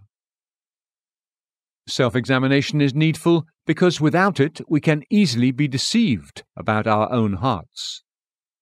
The heart is more deceitful than all else. Jeremiah 17:9. Many people's hearts will tell them they are prepared for the Lord's table. Christ asked the sons of Zebedee, "Are you able to drink the cup that I am about to drink?" Matthew 20:22. "Can you drink such a bloody cup of suffering?" They said to him, "We are able." In the same way, the heart will suggest to a person that he is fit to drink of the sacramental cup, that he has on the wedding garment. Augustine wrote, "The heart is a great impostor." Just as a cheating salesman will sell someone damaged merchandise, so the heart will make a person content with apparent grace instead of saving grace. The heart will convince a person that a tear or two shed is repentance, or that a few lazy desires are faith. Blue and red flowers growing among corn look like good flowers, but are only beautiful weeds. The foolish virgins' vessels looked as if they had oil in them, but they had none. Matthew 25:3. Therefore, to prevent being deceived, and so we do not accept false grace as true, we need to make a thorough search of our hearts before we come to the Lord's table. Self-examination is needful because of the false fears that the godly are inclined to nourish in their hearts that make them go sad to the sacrament. As those who have no grace and neglect to examine themselves presume their hearts are fine, so those who have grace and neglect to examine themselves are ready to despair. Many of God's children look upon themselves through the dark lenses of fear. They fear Christ is not formed in them. They fear they have no right to the promise. These fears in the heart cause tears in the eye. But if they would only search and examine, they might find that they have saving grace. Are not their hearts humbled for sin? What is this but the bruised reed? Do not they weep after the Lord? What are these tears but seeds of faith? Do they not thirst after Christ in an ordinance? What is this but the new creature crying for milk? You can see seeds of grace here, and if Christians would examine their hearts, they might see that there is something of God in them. If so, their false fears would be prevented, and they could approach the holy mysteries in the Lord's Supper with peace. Self-examination is needful in respect to the danger of coming unworthily without it. He shall be guilty of the body and the blood of the Lord. 1 Corinthians 11:27. Dutch theologian Hugo Grotius wrote, "It is as if he were butchering Christ." God deals with him as with one who crucified the Lord Jesus. He does not drink Christ's blood, but he sheds it. That brings a curse upon him, as when the Jews said, "His blood shall be on us and on our children." Matthew 27:25. Nothing is more comfortable than the virtue of Christ's blood. Nothing is more dreadful than the guilt of it. We must examine ourselves before the sacrament because of the difficulty of the work. Difficulty raises a noble spirit. Self-examination is difficult because it is an inward work. It lies with the heart. External acts of devotion are easy. To lift up the eye, to bow the knee, or to read over a few prayers is as easy as for the Roman Catholics to count over a few rosary beads. But to examine oneself, to take the heart in pieces, to test our fitness for the Lord's Supper by the standard of Scripture, is not easy. Introspective acts are hardest.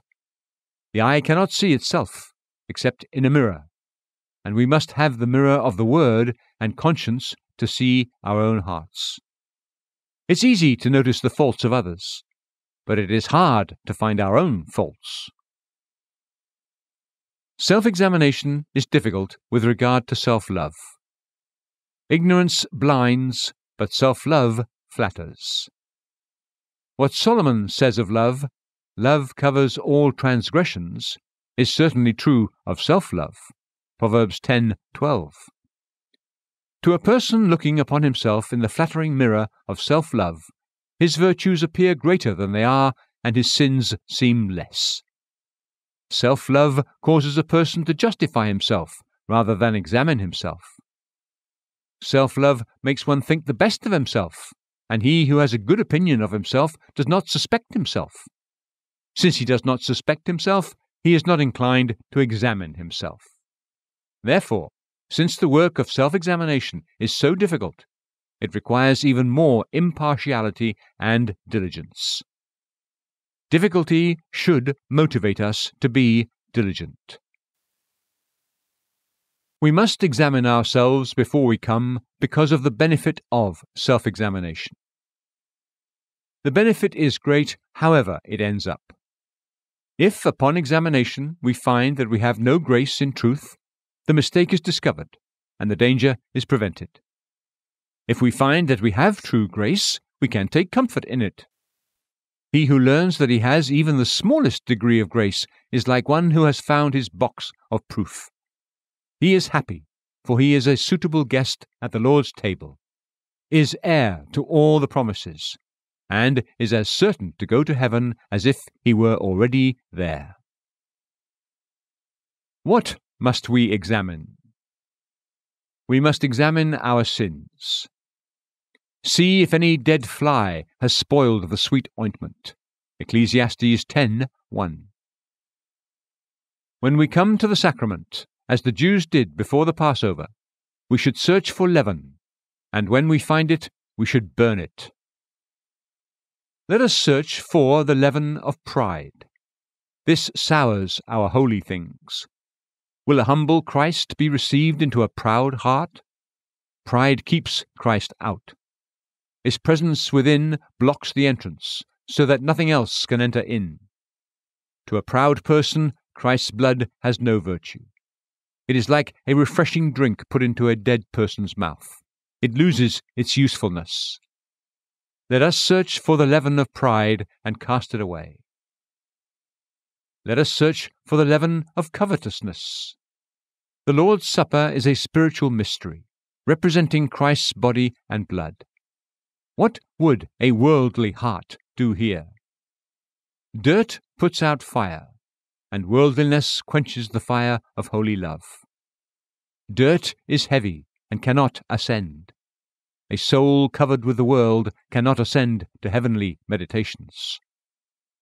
Covetousness or greed is idolatry. Colossians 3:5. Will Christ come into the heart where there is an idol? Search for this leaven before you come to this ordinance. How can an earthly heart commune with that God who is a spirit? Can a lump of dirt kiss the sun? Search for the leaven of hypocrisy. Beware of the leaven of the Pharisees, which is hypocrisy. Luke 12:1. Aquinas describes hypocrisy as the counterfeiting of virtue. The hypocrite is a living pageant, for he only makes a show of Christianity. He gives God his knee, but not his heart, and God gives him bread and wine in the sacrament, but no Christ. Oh, let us search for this leaven of hypocrisy and burn it. We must examine our graces. I will only mention one, our knowledge. We are to examine whether we have knowledge. If we lack knowledge, we cannot give God our reasonable service. Romans 12:1. Knowledge is necessary in one who participates in the Lord's Supper. Without knowledge, there can be no suitability for the sacrament. A person cannot be prepared to come to the Lord's table who has no goodness, but without knowledge, the mind is not good. It is not good for a person to be without knowledge. Proverbs 19:2. Some say they have good hearts, even though they lack knowledge. That is as if one should say that his eye is good, but it lacks sight. Under the law, when the plague of leprosy was on a man's head, the priest was to pronounce him unclean. Leviticus 13. The ignorant person has the plague in his head. He is unclean. Ignorance is the womb of sin. As obedient children, do not be conformed to the former lusts which were yours in your ignorance. 1 Peter 1:14. Therefore it is necessary, before we come to the Lord's table, to examine what knowledge we have in the main fundamentals of the Christian religion. Let it not be said of us that, to this day, whenever Moses is read, a veil lies over their heart. 2 Corinthians 3:15. In this intelligent age, we must have some insight into the mysteries of the gospel. I fear, though, that we are like Rachel, who was beautiful but barren. Genesis 29:17. Therefore, let us examine whether we are properly equipped and proficient in knowledge. Is it strong? Does our knowledge warm our heart? Clearness in our understanding results in zeal in our doing. Saving knowledge not only directs, but awakens. It is the light of life. John 8:12. Is our knowledge practical? We hear much, but do we love the truths we know? The right kind of knowledge is that which not only adorns the mind, but also reforms the life.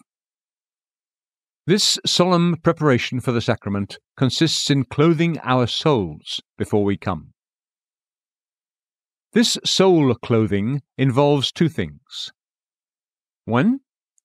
It involves washing in the basin of repenting tears. To come to this ordinance with the guilt of any sin unrepented of makes way for further hardening of the heart, and it gives Satan fuller possession of it. They will look on me whom they have pierced, and they will mourn for him. Zechariah 12:10. The cloud of sorrow must drop into tears. We must grieve for the filthiness and for the unkindness in every sin that is against the love of Christ who died for us. When Peter thought of Christ's love in calling him out of his sinfulness to make him an apostle and to carry him up to the Mount of Transfiguration, where he saw the glory of heaven in a vision, and then to consider his denying Christ, it broke his heart. He went out and wept bitterly. Matthew 26:75. Before we come to a sacrament, to think about our sins against the loving mercies of the God the Father, the bleeding wounds of God the Son, and the blessed inspirations of God the Holy Spirit, it is enough to fill our eyes with tears and to put us into a holy agony of grief and contrition. We must be distressed for sin and be divorced from it. Before the serpent drinks, it casts up its poison. In this we must be wise as serpents. Before we drink of the sacramental cup, we must cast up the poison of sin by repentance. Augustine said, "He truly laments the sins he has committed, who does not commit the sins he has lamented." And 2. The soul clothing involves enlivening and stirring up the garment of grace into active practice. I remind you to kindle afresh the gift of God which is in you. That is, the gifts and graces of the Spirit. 2 Timothy 1:6. The Greek word for kindle afresh signifies to blow up grace into a flame. Grace is often like fire in the embers, which needs blowing up. It is possible that even a godly person may not come so well prepared to this ordinance if he has not before made an effort to get his heart in proper form, to stir up grace into vigorous exercise. And though he does not eat and drink damnation, yet he does not receive consolation in the sacrament. A solemn preparation for the sacrament consists in earnestly and prayerfully seeking God's blessing upon the ordinance. The benefit of the sacrament depends upon the blessing of the Spirit. When Jesus instituted the sacrament, he blessed the elements. Jesus took bread and blessed it. Matthew 26:26. The sacrament will do us no good, no farther than it is blessed to us. Before we come to it, then, we ought to pray for a blessing, that it may not only be a sign to represent Jesus Christ and all his benefits, but that it will also be a seal to confirm and an instrument to convey Christ and all his benefits to us. We are to pray that this great ordinance may be poison to our sins and food to our graces. As with Jonathan, whose eyes were enlightened when he tasted the honeycomb, 1 Samuel 14:27, so by receiving this holy ordinance, our eyes may be enlightened to properly discern the Lord's body. 1 Corinthians 11:29. We should earnestly seek a blessing upon the ordinance before we come. The sacrament is like a tree full of fruit, but none of this fruit will fall unless shaken by the hand of prayer. In order for the sacrament to bear fruit in us, we must properly participate in it. This consists of 4 things. 1. A right participation of the Lord's Supper is when we draw near to God's table in a humble sense of our unworthiness. We do not deserve 1 crumb of the bread of life. We are poor, impoverished creatures who have lost our glory. We are like a vessel that is shipwrecked. We smite on our chest as the publican, saying, God be merciful to us sinners. Luke 18:13. This is partaking of the ordinance properly. It is part of our worthiness to see our unworthiness. 2. We rightly partake of the Lord's table when we are filled with breathing of soul and inflamed desires after Christ. Only his blood can quench these desires. Blessed are those who hunger and thirst for righteousness. Matthew 5:6. They are blessed not only when they are filled, but also while they are thirsting. 3. A right participation of the Lord's Supper is when we receive it in faith. Without faith, we get no good. What is said of the word preached, that it did not profit them because it was not united by faith, is true of the sacrament. Hebrews 4:2. Christ turned stones into bread, and unbelief turns the bread into stones that do not nourish. We partake rightly when we come in faith. Faith has a twofold act, adhering and applying. By the first, we go over to Christ, and by the second, we bring Christ over to us. I have been crucified with Christ, and it is no longer I who live, but Christ lives in me, and the life which I now live in the flesh, I live by faith in the Son of God, who loved me and gave himself up for me. Galatians 2:20. This is the grace we must put to work. Of him all the prophets bear witness that through his name everyone who believes in him receives forgiveness of sins. Acts 10:43. Philo calls it the eye of faith. It is the eagle eye that discerns the Lord's body. It causes a virtual contact. It touches Christ. After his resurrection, Jesus told Mary not to touch him. John 20:17. She was not to touch him with the hands of her body, but he tells us to touch him with the hand of our faith. Faith makes Christ present to the soul. The believer has a real presence in the sacrament. The body of the sun is in the sky, but the light of the sun is in the eye. Christ's essence is in heaven, but he is in a believer's heart by his light and influence. That Christ may dwell in your hearts through faith. Ephesians 3:17. Faith is the palate that tastes Christ. If you have tasted the kindness of the Lord. 1 Peter 2:3. It causes the bread of life to nourish. Believe and you have fed, said Augustine.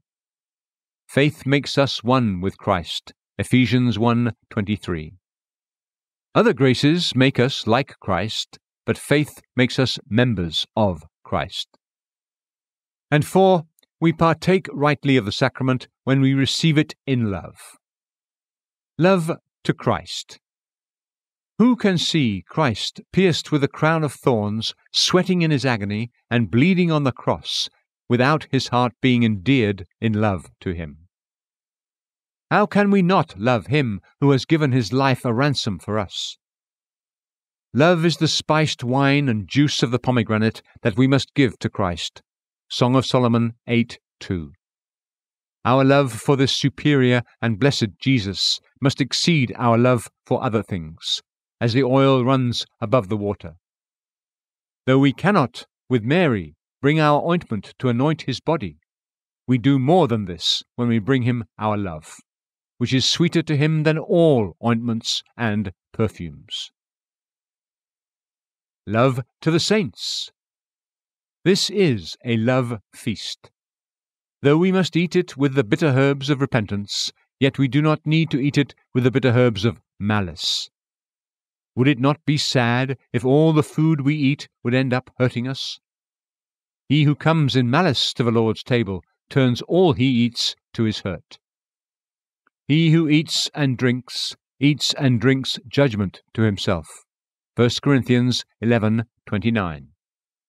Come in love. It is the same with love as it is with fire, that you keep burning all day upon the hearth, but at special times you make it larger. We must have love for all people, but for the saints who are our fellow members here, we must draw out the fire of our love larger. We must show our great love and affection for them by cherishing them, by choosing their company, by doing all duties of love to them, by counseling them in their doubts, comforting them in their fears, and by supplying them in their needs. Thus, one Christian may be an Ebenezer to another, 1 Samuel 7:12, and as an angel of God to him. The sacrament cannot be beneficial to the person who does not receive it in love. If a person drinks poison and then drinks a pleasant drink, the pleasant drink will do him little good. In the same way, the pleasant drink of the remembrance of Christ's blood will do no good to one who has the poison of malice in his soul. Therefore, come to the Lord's Supper in love and charity. Application 1. Learn how precious this sacrament should be to us. It is a sealed deed to bestow the blessings of the new covenant to us. A small piece of wax put to a parchment is made the instrument to confirm transferring wealth or imparting lordship to another. In the same way, these elements of bread and wine in the sacrament, though in themselves of no great value, yet being consecrated to be symbols to confirm the covenant of grace to us, are of more value than all the riches of the Indies. Application 2. As the sacrament is such a holy mystery, let us come to it with holy hearts.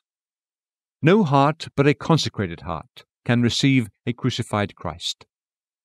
Christ in his conception lay in a pure virgin's womb, and at his death His body was wrapped in clean linen and was put into a new virgin tomb that had never been defiled. If Christ would not lie in an unclean grave, then certainly he will not be received into an unclean heart. Purify yourselves, you who carry the vessels of the Lord. Isaiah 52:11. If those who carried the vessels of the Lord were to be holy, then certainly those who are to be the vessels of the Lord and who are to hold Christ's blood and body ought to be holy. Application 3. Christ's body and blood in the sacrament are a most sovereign healing potion or comfort to a distressed soul. Having poured out his blood, God's justice is fully satisfied. There is enough in the death of Christ to answer all doubts. If sin is the poison, the flesh of Christ is an antidote against it. If sin is as red as scarlet, Christ's blood is of a deeper color and can wash away sin. If Satan strikes us with his darts of temptation, here is a precious balm out of Christ's wounds to heal us. The chastening for our well-being fell upon him, and by his scourging we are healed. Isaiah 53:5. So what if we feed upon the bread of affliction, as long as in the sacrament we feed upon the bread of life? Christ received properly in the sacrament is a universal medicine for healing and a universal remedy for cheering our distressed souls.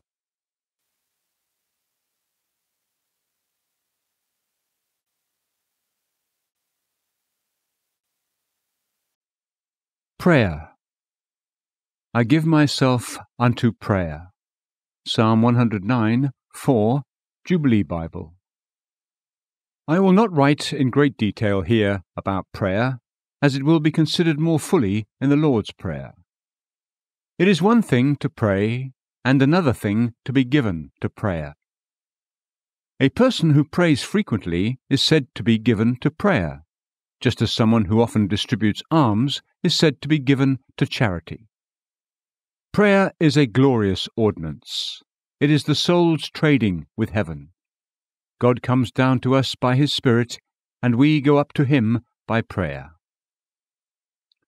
What is prayer? Prayer is offering up our desires to God for things agreeable to his will in the name of Christ. Prayer is offering up our desires, and therefore it is called making known our requests. Let your requests be made known to God. Philippians 4:6. In prayer we come as humble petitioners, begging to have our request granted.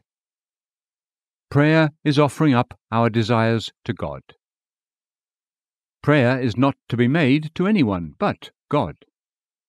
The Roman Catholics pray to saints and angels who do not know our problems. Abraham does not know us. Isaiah 63:16. All angel worship is forbidden. Colossians 2:18-19. We must not pray to anyone except one whom we may believe in. How then will they call on him in whom they have not believed? Romans 10:14. We cannot believe in an angel for salvation, and therefore we must not pray to him. Why must prayer be made to God alone? Because only he hears prayer. O you who hear prayer. Psalm 65:2. God is known to be the true God because he hears prayer. Answer me, O Lord, answer me, that this people may know that you, O Lord, are God. 1 Kings 18:37. Because only God can help. We can look to secondary causes and cry, as the woman did, "Help, my lord, O king." The king replied, "If the Lord does not help you, from where shall I help you?" 2 Kings 6:26-27. If we are in outward distress, only God can send help from heaven and save us. If we are in inward agony, only he can pour in the oil of joy. Therefore, prayer is to be made only to him. We are to pray for things agreeable to his will. When we pray for outward things, such as for riches or children, God might see these things as not to be good for us. Our prayers should be in accord with his will. We can undoubtedly pray for grace. This is the will of God, your sanctification. 1 Thessalonians 4:3. There must be no strange incense offered. Exodus 30:9. When we pray for things that are not agreeable to God's will, we are offering strange incense. We are to pray in the name of Christ. To pray in the name of Christ is not just to mention Christ's name in prayer, but it is to pray in the hope and confidence of his goodness.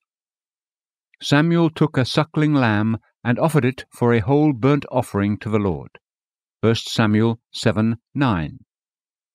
We must carry Christ the Lamb in the arms of our faith, and that is how we will prevail in prayer. When Uzziah wanted to offer incense without a priest, God was angry and struck him with leprosy. 2 Chronicles 26:16-19. When we do not pray in Christ's name, and in the hope of his mediation, we offer up incense without a priest, and we can expect to be met with divine rebukes and to have God answer us by dreadful things. What are the specific parts of prayer? Confession, the acknowledgement of sin. Supplication, when we either condemn and pray against some evil, or we request the obtaining of some good. Thanksgiving, when we give thanks for mercies received, which is the most excellent part of prayer. In petition, we act like humans. In giving thanks, we act like angels. What are the specific kinds of prayer? Mental prayer, in the mind. As for Hannah, she was speaking in her heart. Only her lips were moving, but her voice was not heard. 1 Samuel 1:13. Vocal prayer. My voice rises to God, and I will cry aloud. Psalm 77:1. Exclamatory prayer, which is a sudden and short elevation of the heart to God. So I prayed to the God of heaven. Nehemiah 2:4. Inspired prayer, when we pray for those things that God puts into our hearts. The Spirit helps us with sighs and groans. Romans 8:26. Both the expressions of the tongue and the impressions of the heart, as far as they are right, are from the Spirit. Prescribed prayer. Our Saviour has given us a pattern of prayer. Matthew 6:9-13.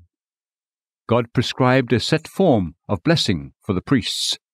Numbers 6:23-26. Public prayer, when we pray in the audience of others. Prayer is more powerful when many join and unite their forces. A united force is stronger. If two of you agree on earth about anything that they may ask, it shall be done for them by my Father who is in heaven. Matthew 18:19. And private prayer, when we pray by ourselves. Go into your inner room, close your door, and pray to your Father who is in secret. Matthew 6:6. That prayer that is most likely to prevail with God is that which is properly accomplished. A good medicine has the right ingredients, and a prayer is good and is most likely to prevail with God that has these 7 ingredients in it. 1. Prayer must be mixed with faith. He must ask in faith without any doubting. James 1:6. Believe that God hears and will in due time grant your request. Believe his love and truth. Believe that he is love, and therefore he will not deny you. Believe that he is truth, and therefore he will not deny himself. Faith sets prayer to work. Faith is to prayer what the feather is to the arrow. It feathers the arrow of prayer and makes it fly swifter, piercing the throne of grace. The prayer that is faithless is fruitless. 2. It must be a tender prayer. The sacrifices of God are a broken spirit. Psalm 51:17. The incense was to be beaten, Exodus 30:36, representing the breaking of the heart in prayer. Some Christians might say that they cannot pray with such gifts and eloquence as others. As Moses said, "Please, Lord, I have never been eloquent, neither recently nor in time past, nor since you have spoken to your servant, for I am slow of speech and slow of tongue." Exodus 4:10. You don't need to be eloquent, but can you not weep? Does your heart melt in prayer? Weeping prayer prevails. Tears drop as pearls from the eye. Jacob wept and made supplication and had power over the angel. Hosea 12:4. 3. Prayer must be fired with zeal and fervency. Fervent prayer accomplishes much. James 5:16. Cold prayers never prevail. Prayer without fervency is like a sacrifice without a fire. Prayer is referred to as pouring out the soul, signifying earnestness. I have poured out my soul before the Lord. 1 Samuel 1:15. Formality starves prayer. Prayer is compared to incense. May my prayer be counted as incense before you. Psalm 141:2. Hot coals were to be put to the incense to make it aromatic and fragrant. Fervency of devotion in prayer is like coals to the incense. It makes prayer ascend as a sweet perfume. Christ prayed with strong cries. He offered up both prayers and supplications with loud crying and tears to the one able to save him from death. Hebrews 5:7. Such a cry pierces the clouds, Martin Luther said. Fervent prayer makes heaven's gates fly open. To cause holy devotion and fire of soul in prayer, consider the following points. Prayer without fervency is not prayer. It is speaking, not praying. Lifeless prayer is no more prayer than the picture of a man is a man. One may say, as Pharaoh, I have had a dream. Genesis 41:15. It is dreaming, not praying. Life and wholeheartedness characterize a duty and give it a name. Consider in what need we stand of those things which we ask in prayer. We come to ask the favor of God, and if we do not have His love, all we enjoy is cursed to us. We pray that our souls may be washed in Christ's blood. If I do not wash you, you have no part with me. John 13:8. When will we be sincere and impassioned, if not when we are praying for the life of our souls? And it is only fervent prayer if it has the promise of mercy attached to it. You will seek me and find me when you search for me with all your heart. Jeremiah 29:13. Prayer is dead without a promise, and the promise is made only to fervency. God's heart is always open to fervent prayer. 4. Prayer must be sincere. Sincerity is the silver thread that must run through all the duties of the Christian religion.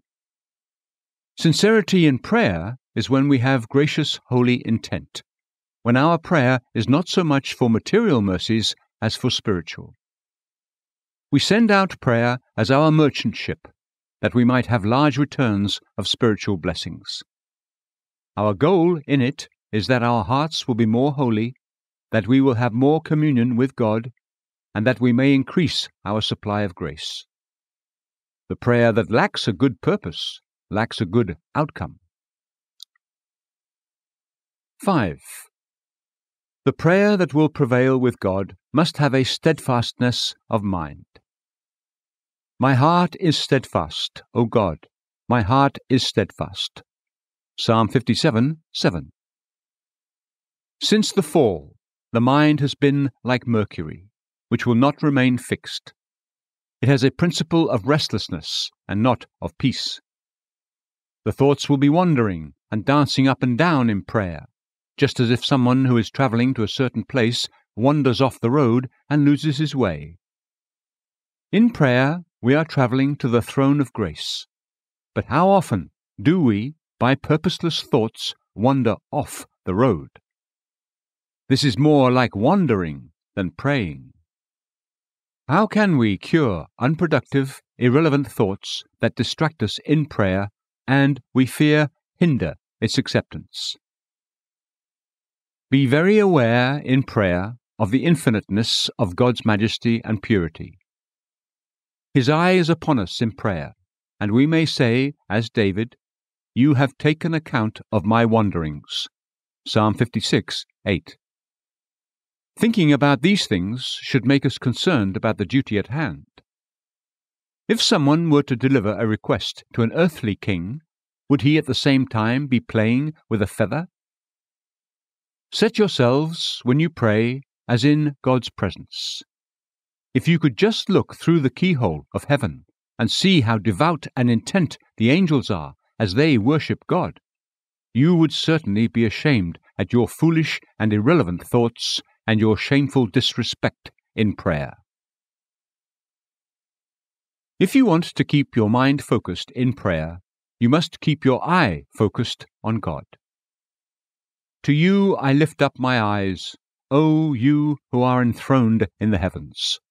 Psalm 123:1. Much that does not benefit enters in at the eye. When the eye wanders in prayer, the heart wanders. To think that you can keep the heart focused in prayer while letting your eye wander is as if one would think that he can keep his house safe while leaving the windows open. If you want your thoughts to be focused in prayer, get more love to God. Love helps us focus our thoughts. He who is in love cannot keep his thoughts off the object of the love. He who loves the world has his thoughts upon the world. If we loved God more, our minds would be more intent upon Him in prayer. If we had more delight in duty, we would have less distraction. Earnestly plead for the help of God's Spirit to focus your minds and make them intent and serious in prayer. The ship without a pilot floats rather than sails. We need the blessed Spirit to be our pilot, to steer us so that our thoughts do not float up and down in prayer. Only God's Spirit can confine the thoughts. It is as difficult for a shaking hand to draw a straight line as it is for us to keep our hearts focused in prayer without the Spirit of God. Make holy thoughts your usual, common thoughts in your ordinary course of life. David often had his thoughts on God. When I awake, I am still with you. Psalm 139:18. He who gives himself liberty to have foolish and empty thoughts outside of prayer will scarcely have serious thoughts in prayer. If you want to keep your mind focused on God, watch your hearts, not only after prayer, but in prayer. The heart will be prone to wander and to have 1,000 different notions in prayer. We read of angels ascending and descending on Jacob's ladder, Genesis 28:12, and in prayer you will find your hearts ascending to heaven, and then in a moment descending upon earthly objects. O Christians, watch your hearts in prayer. What a shame it is to think that when we are speaking to God, our hearts would be in the fields, or in our businesses, or anywhere else, running upon the devil's errand. Strive for larger degrees of grace. The more ballast the ship has, the better it sails, and the more grace the heart has, the steadier it will sail to heaven in prayer. 6. Prayer that is likely to prevail with God must contain good argument and reason. God loves to have us plead with Him and to use arguments in prayer. This does not mean to argue, but to use reason and logic from His word. See how many arguments Jacob used in prayer. Deliver me, I pray, from the hand of my brother. Genesis 32:11. The arguments he used are from God's command, "You said to me, return to your country and to your relatives." Genesis 32:9. It is as if he had said, "It was not my idea to take this journey, but I took it by your direction. Therefore you must in honor protect me." Jacob uses another argument, too. You said, "I will surely prosper you." Genesis 32:12. Lord, will you go back from your own promise? Thus Jacob was argumentative in prayer, and he not only got a new blessing, but he received a new name. Your name shall no longer be Jacob, but Israel, for you have striven with God and with men and have prevailed. Genesis 32:28. God loves when we use strength of argument, especially when we use His word. Thus, when we come to God in prayer for grace, let us use logic and reason. Lord, you call yourself the God of all grace, and where should we go with our jar but to the fountain? Lord, your grace can be imparted, yet not diminished. Has not Christ purchased grace for poor, needy creatures? Every grain of grace costs a drop of blood. Will Christ die to purchase grace for us, and will we not have the fruit of His purchase? Lord, it is your delight to give us your mercy and grace, and will you cut yourself off from your own delight? You have promised to give your Spirit to implant grace. Can truth lie? Can faithfulness deceive? God loves to hear us use reason in prayer based upon His word. And 7, prayer that prevails with God must be joined with holiness of life.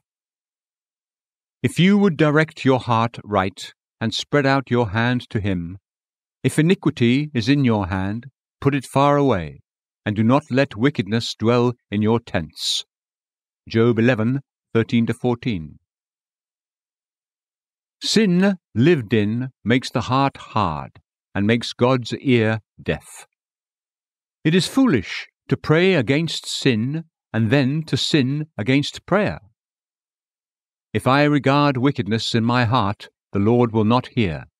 Psalm 66:18. Prayer loses its virtue when it is polluted with sin. The incense of prayer must be offered upon the altar of a holy heart. Thus you see what type of prayer is most likely to prevail with God. Application 1. It reproves those who do not pray at all. It is a characteristic of reprobates that they do not call upon God. Do all the workers of wickedness not know, who eat up my people as they eat bread, and do not call upon the Lord? Psalm 14:4. Do they think they will receive charity if they never ask for it? Do they think they will receive mercy from God if they never seek it? Do they think that God would sustain them more than He sustained His own Son? Jesus offered up prayers with strong cries. Hebrews 5:7. None of God's children are born again without the ability to cry unto Him.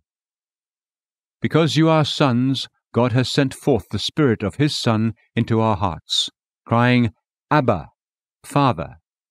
Galatians 4:6. It reproves those who have stopped praying. To neglect prayer is a sign that they never felt the fruit and comfort of prayer. He who stops praying has stopped fearing and respecting God. Indeed, you do away with reverence and hinder meditation before God. Job 15:4. A person who has stopped praying is ready for any wickedness. When Saul had stopped inquiring after God, he went to the witch of Endor. 1 Samuel 28. Application 2. Be people given to prayer. David said that he gave himself to prayer. Psalm 109:4. Pray for pardon and purity. Prayer is the golden key that opens heaven. The tree of the promise will not drop its fruit unless it is shaken by the hand of prayer. All the benefits of Christ's redemption are handed over to us by prayer. Some might say that they have prayed a long time for mercy and have received no answer. I am weary with my crying, my throat is parched, my eyes fail while I wait for my God. Psalm 69:3. God hears us, even when we do not hear from Him. As soon as prayer is made, God hears it, even though He may not immediately answer. A friend might receive our letter, even though He does not quickly send us an answer. God might delay prayer, but He will not deny it. Why might God sometimes delay an answer to prayer? God might delay an answer to prayer because He loves to hear the voice of prayer. The prayer of the upright is His delight. Proverbs 15:8. You let the musician play a great while before you throw him money because you love to hear his music. Let me hear your voice, for your voice is sweet. Song of Solomon 2:14. God might delay an answer to prayer when He will not deny it so that He can humble us. He has spoken much to us in His word about the need to leave our sins, but we would not hear Him. Therefore, He lets us speak to Him in prayer and seems not to hear us. Just as He called and they would not listen, so they called and I would not listen, says the Lord of hosts. Zechariah 7:13. God might delay an answer to prayer when He will not deny it, because He sees we are not yet ready for the mercy we ask. Maybe we pray for deliverance when we are not ready for it. Our filth still remains. We want God to be swift to deliver us, yet we are slow to repent. God may delay an answer to prayer so that we will more greatly value the mercy we pray for, and so it will be sweeter to us when it comes. The longer the merchant's ships stay abroad, the more the merchant rejoices when they come home loaded with spices and jewels. Therefore, do not be discouraged, but follow God with prayer. Though God delays, He will not deny. Prayer conquers the invincible. It moves the omnipotent. Yes, He wrestled with the angel and prevailed. He wept and sought his favor. He found him at Bethel. Hosea 12:4. The Syrians tied their god Hercules securely with a golden chain, so that he could not move. The Lord was held by Moses' prayer as with a golden chain. Let me alone. Exodus 32:10. What did Moses do? He simply prayed. Prayer ushers in mercy. No matter how sad and difficult your situation might be, if you can only pray, you don't need to fear. O Lord, you have heard the desire of the humble. You will strengthen their heart. You will incline your ear. Psalm 10:17. Therefore, give yourself to prayer.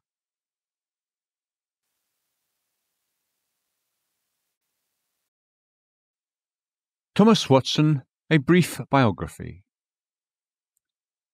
Thomas Watson, circa 1620 to 1686, was an English nonconformist Puritan pastor and author. He earned his Bachelor of Arts and Master of Arts degrees from Emmanuel College, Cambridge. In 1646, Watson was employed at St. Stephen Walbrook Church in London, where he remained for the next 16 years. Thomas married Abigail Beadle in about 1647, and they had at least 7 children, although 4 of the children died when young. During the English Civil War, 1642 to 1649, Watson leaned toward Presbyterian views, and he sided with the Presbyterians in opposition to the death of King Charles I. Watson was imprisoned in 1651 for his part in a plot to bring back Charles II. In 1652, Watson was released from prison and returned to his duties at St. Stephen Walbrook Church. After the Act of Uniformity was passed in 1662, Watson, a nonconformist, could no longer preach there, although he continued preaching in private when he was able. After the Declaration of Indulgence was passed in 1672, Thomas Watson was able to obtain a license to preach at Crosby Hall in London. He continued preaching there until his health began to decline. He then retired to Barnston in Essex, where he died in 1686 while praying. Thomas Watson's notable writings include The Godly Man's Picture, The 10 Commandments, Heaven Taken by Storm, The Doctrine of Repentance, The Beatitudes, The Lord's Prayer, and The Body of Divinity. Thomas Watson lived his life for God, and he fit his own definition of a true Christian. Watson wrote that a true Christian carries Christ in his heart and the cross on his shoulders. Watson had his share of difficulty and sorrow, yet he remained a good soldier of Jesus Christ. He believed what he preached and wrote, and he lived what he believed. Soon the battle will be over. It will not be long before the day will come when Satan will no longer trouble us. There will be no more deception, temptation, accusation, or confrontation. Our warfare will be over, and our commander, Jesus Christ, will call us away from the battlefield to receive the victor's crown. Thomas Watson.